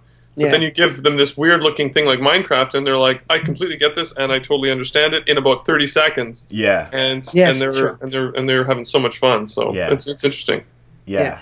So Will, we're gonna hang out on Metal Gear when it comes out, right? Oh, totally hanging out on Metal Gear. Oh my god, I'm gonna be. That's the one game I'll probably put like no lie 6 hours daily into that. I'll lose so much. Yeah, I'm gonna lose a lot of sleep because of that. Do any of you guys have do any of you guys have a Vita or know anybody with one? And do you remote play and stuff? Does that? So it's kind of glitchy. Not even just that. I've remote played before. I've done it when like some friends were over and my roommate were hanging out, and I actually just really wanted to get this last trophy on Infamous. I just put in remote play, like did that while we were all talking and they were like watching TV. But other than that, I honestly can't say I play my Vita too much. And I think a part of that, like the remote play works fairly well for what it is, but playing on a Vita and using certain controls that are made for PS4 is a little bit clunky. It really is. And I can't for the life of me understand why Sony has not allowed people to use their controller, their PS4 controller on the Vita. For like whether it's just for playing Vita games or just remote playing the PS4 in general, games. It feels better. It feels better, the grip and everything. That controller is so well designed and so well implemented. Why would you not want more people buying it? More people using it. More people integrating that experience with the portable, with the console. Like, people will buy a console if they feel that connection with it. Having that controller, I don't understand. Because I just have an Xbox One, and but I hear so much about the Vita and the remote play and the PS4 that I'm really tempted. But I wasn't sure how that actually worked in the real world, like what people really thought of it. It works well, I think, on my connection. There's not really an issue with it working. It's just a matter of the comfort level and a matter of like it being well implemented enough in the controls to really make it worth it. And so I wouldn't say it's a must-buy or a must-have feature, but it is nice to have. It's convenient. It seemed like one of those things where it would be like if you are a person that can't, that has problems finding time to play, that it kind of maybe will get over the inertia of like sitting on the couch, fire the game up, and because I like, if I would play for 10 minutes in bed or play, on the like all my spare time. But the idea that you have to be on the couch to play the console game is, so I kind of like that idea. If I could play anywhere in the house and kind of do that kind of stuff, so I don't know. I mean, for me, it's a little different. I feel like it could be my connection. That could probably be on me, but I feel like it's like you said, the comfort level on the Vita versus like a PS4 remote is completely different. It's funny that you bring up Infamous because I've remote played Infamous, and remember when you're trying to when you're trying to drain energy? Yes, oh my god, oh my god, so it's horrible. I'm sitting there, I'm just like tap tap tap. I'm like, damn it, my finger's not warm enough. Like, what's up?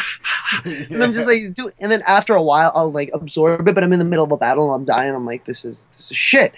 For me, that's why I think it's glitchy on that end. I'm just like, whatever. Yeah, it's crazy though that's the future. That stuff's gonna be. Like they're going to perfect it at some point. It'll be pretty awesome, I think. Yeah. After that, we'll be playing around, with like the PS6 in our pockets or something, or the Xbox, 7652. You know what I mean? Yeah. It's just like it's going to happen. It'll be interesting to see if there is another generation of consoles at all. Like when you think about. I'm wondering. When you think about where these where mobile devices are going to be, like what do you need a console for in a couple of years? Yeah. That's a scary thought because PC gaming, it's not one of my strong suits. I mean, I play Steam here and there, I get some games off there, but like, I don't know, there's something comforting about, going into a console, just hanging on the couch, just playing the game, and you just get so sucked into it. The remote feels perfect in your hands and stuff like that. I don't know, I'm more nostalgic than anything. What do you guys think of all this head-mounted stuff, like VR and AR and all this kind of stuff? I've played around with the Oculus Rift a little bit. Did you really? Yeah, I was at PAX and I got a chance to get hands-on with it. Here's a funny thing about it, man. Like, there's some of these outlets that are like much bigger press than I could ever like think of being right now. And like, while I was there, I was still getting treated with respect from a lot of the people that were there, a lot of the PR, a lot of the developers. And I told them straight up, like, I don't have a press pass. Like, I'm not big enough to have a press pass to PAX. You're like, don't worry about it. Like, we already see what you're doing. Like, come over here. That's we'll gnarly, help you out. So like, I had to get into like I had to go in like after like a bunch of different people, but like I was able to get into the VR, the Oculus thing, and like experience that a little bit. And I thought it was really fascinating. I thought it was really interesting, and I'm really looking forward to like how it like. Oh, it's lightweight. It's super. It's like comfortable. It doesn't feel like there's anything on you, but like, I didn't do as much as I should have been doing with it. Like, I still had it on. I was just kind of like looking around the environment, but it did have the camera set up so that like I could go around here and like actually peek around corners. And so, oh shit! So it's not just kind of like staticky. It's actual dimensions and stuff like that. Exactly. And so like the idea of having that kind of interactivity with playing certain games, like if I could play Dying Light with that kind of thing going on, I think I would probably piss my pants. But it'd be so incredibly immersive. Like it would add a layer of depth to the experience that I think can be really cool. It's just my biggest gripe with it is like there's no way this technology is going to be inexpensive. There is no way. Yeah. And that's my biggest thing right now. It's consumer friendliness. Like what is that at? The interesting thing is I just bought a Galaxy Note 4, like the big Galaxy Note 4, and they have the Galaxy Gear headset thing. Remember seeing that. And that seems like, because I feel the same way about the Oculus, where there's a sort of a barrier to entry where maybe it's a couple $100 or so, but even then there's cords everywhere. Yep. And like I've got the first generation one right here, and that's got there's cords everywhere. Yeah. Gets a little hot, stuff like that. Of course. And but the phone one, it's got battery life issues and stuff like that because it's a phone. But you just put it on and then you're ready to go. So that seemed like it solved a whole bunch of problems because that now it's the barrier to entry is even lower because the headset part is just about like $100 or $200, which is that I can see buying that. And if you can game with that would be pretty awesome. Absolutely. And augmented reality is also really cool because it's like real world scenario, but elements added into real world. So like I can see both sides of like how VR can be really awesome and AR can be really awesome. I know. So I'm really hopeful and excited to see where this goes, but I'm also very cautious about it because like, how's it going to take off? Like, how are you going to get this in people's hands? How are people going to interact with this as a regular device? How many cores are people going to be using on this type of thing? And how many cameras will have to be set up in order for AR to actually work properly? How many sensors? Like, the logistics kind of have me worried. Exactly. Like it's also, another question to ask is, obviously pricing, it's always going to be how much is it going to be, but the other thing is it's going to be like what you were saying, like how the cooling is going to work, how if it's going to overheat after hours of hours, because like when you're into something, you don't play for an hour or two, you play for 6, 7, 8 hours, especially on a day off, you're going to play for like 12 hours. And if you have a helmet on, you're actually peeking and going around and you're running and stuff like that, you're going to get so much more out of it because you're going to get a workout while you're playing games.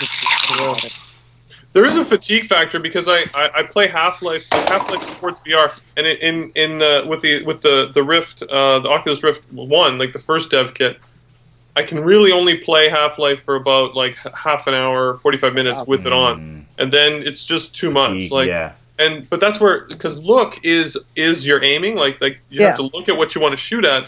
The mouse can override a little bit, but that gets a little weird. But but it's a whole other level of the immersion factor cranks up the fatigue factor, That's and so yeah, it stops being it starts being like you can't really play for that long. Yeah. Oh, wow. Yeah, Plus, you can't see anything. Like you're reaching out for your keyboard, and like, you can't see anything. You're like, where the fuck am I? You're knocking over your coffee, and you're doing all sorts of stuff because, like, you don't know what's going on. It's like, easy with a controller. I'll say that. Yeah, it's a lot easier to be like, yeah.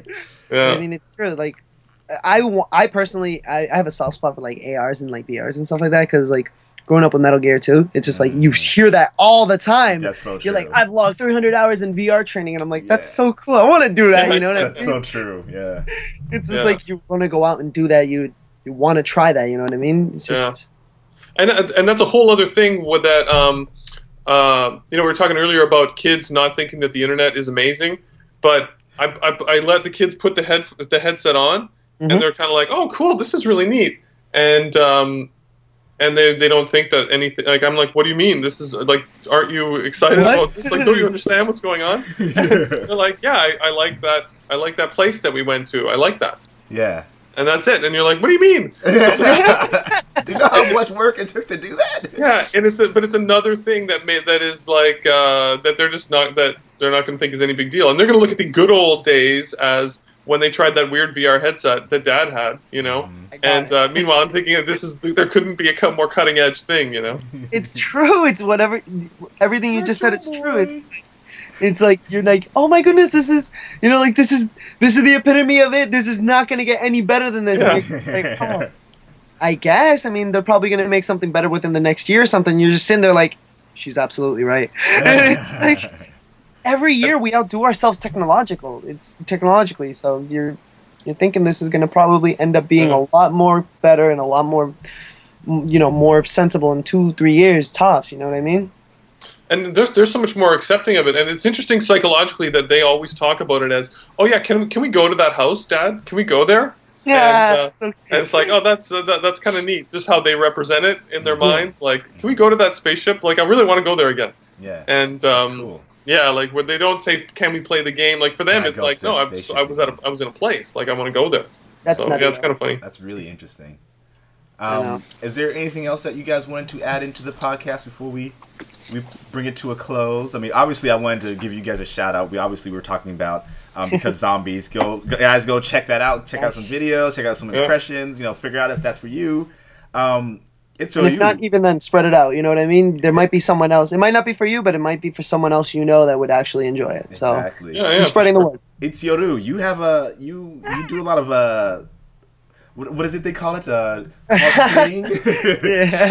Yeah. And I want to give a shout out to you, first of all, because obviously we met because of your cosplay. But you're doing your Metal Gear cosplay soon. So would you like to tell people a little bit about what you do and where they can find some of your stuff? Sure. I personally, I don't know, I have a different view on cosplaying than most others, and I'm not trying to sound like a hipster or anything, because that's the first thing you hear. I have a different view on this, and it's kind of like, oh, here comes the ceremonial rant. It's just like, for me, I don't have like a cosplay Facebook page or anything like that, because I am a firm believer in, I want to just have fun dressing up as another character from my favorite game. I don't want to get famous off cosplaying, because there's another thing I want to do that'll make me famous. I use this. It's gonna happen.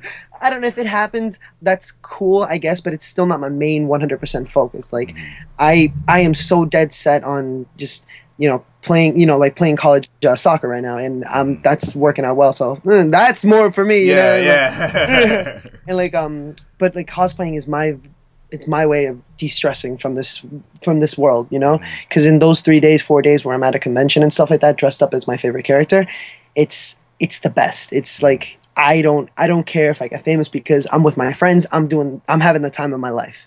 That's what cosplay to me is. It's not becoming, there's people that do become famous. Good for you, that's all for you. But I love it to de-stress, to be able to just come back with a sense that I was having so much fun in the costume that I built. So that's me. But if you want to check some things out, I mean, I do have an Instagram where I mostly update with just face cosplay stuff. It's on Instagram. It's Yoru. It's ITSYORU. Check it out. I have an Instagram. I mean, a Tumblr with that same name. I reblog funny things. Lots of cats. Lots of dogs. You check me out there, and then I'm very friendly on PSN. I'm barely on, though. I will tell you guys that I am barely on the PSN. It's the same thing. It's ITSYORU. Yep. Yeah. And yeah, just do what you want, live how you want to live, and whatever makes you happy, go forth, because you never know if that'll be your dream and you end up making money off of it. Mm-hmm. Make yourself happy for it. I would say, his Delson Rowe from Infamous and his Ezio were both very, very much favorites of mine. I know there are more coming. But stop, dude, seriously. And Dave, you also have a thing that you do with WDWP. Yes, Why Do We Play? WDWP.co, where we talk about gaming and nerdy various things. Podcasting-wise, we actually did a random one on the fly the other day because it came up in conversation, like who could beat Batman. And it turned into like a half hour or like to an hour long conversation because you couldn't, like anybody, it didn't matter who you listed, like Batman could beat somehow. Like true. Good. As long as the scenarios and situations are set up not in someone else's favor, it's like totally it was quite. If Batman doesn't have kryptonite and he's going after Superman, he's not gonna win. Oh yes, he will. He'll find another way. He will find it was crazy, like the way like my buddy defended Batman, and that I brought up anybody from any universe. If it was like one of those like UFC fight night showdowns where you had like a few months to train and everything, like Batman would fucking win every fucking time. The only caveat that I came to was that if Batman was just approached by almost anybody, like in regular Bruce Wayne attire, not expecting it out of anywhere, he would get pwned like a noob. He would get destroyed. Well, and like the idea of Spider-Man, for example, Spider-Man literally has the ability to. That's the one. That's the one-on-one fight I would love to see, because Batman relies on the secret, like the element of surprise. The League of Shadows. Someone who can't be surprised. That's exactly what it is. He's the closest one that I think that would be able not be able to beat him. Without going on a full-out offensive. Going. I don't know. This would be like a 6-hour conversation with me. Yeah, it was fun. But like besides talking nerdy stuff, it's mostly gaming centric. And posting various articles, but podcasting a lot lately. But yeah, it's been fun.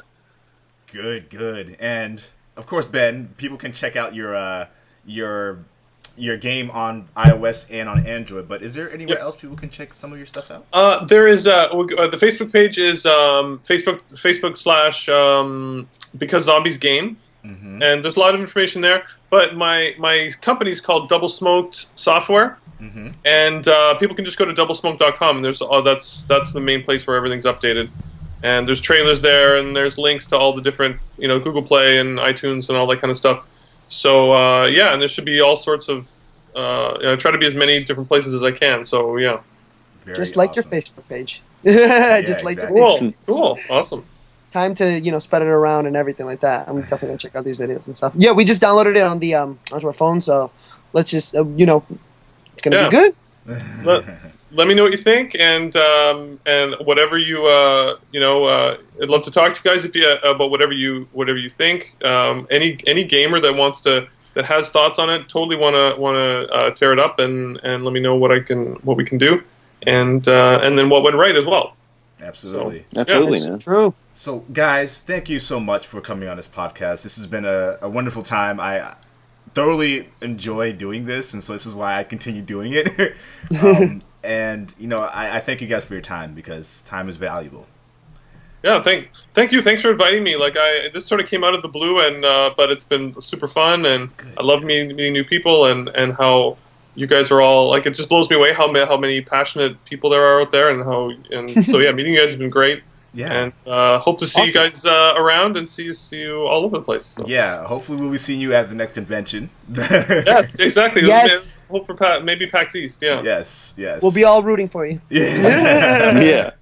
Yeah, we need somebody to dress up as our main character. That's the thing. Yeah, let's do that. Let's just all let me know. Let me know. I'll definitely do it. No problem. Yeah. Although when you see him, it's not going to be a very interesting costume. I know. He's like regular guy, but his weapon is like a crowbar or a pipe wrench. So it's a dude with a wrench. Dude with the wrench. I got it. I'm gonna check that out and then put something together and just submit. Yeah. And, I'm serious. We're going to draw the podcast to a close. But again, thank you everyone at home for listening and or watching. Our faces move and talk and stuff. And as always, we'll catch you on the next podcast or video. Game on. And J Blaze out.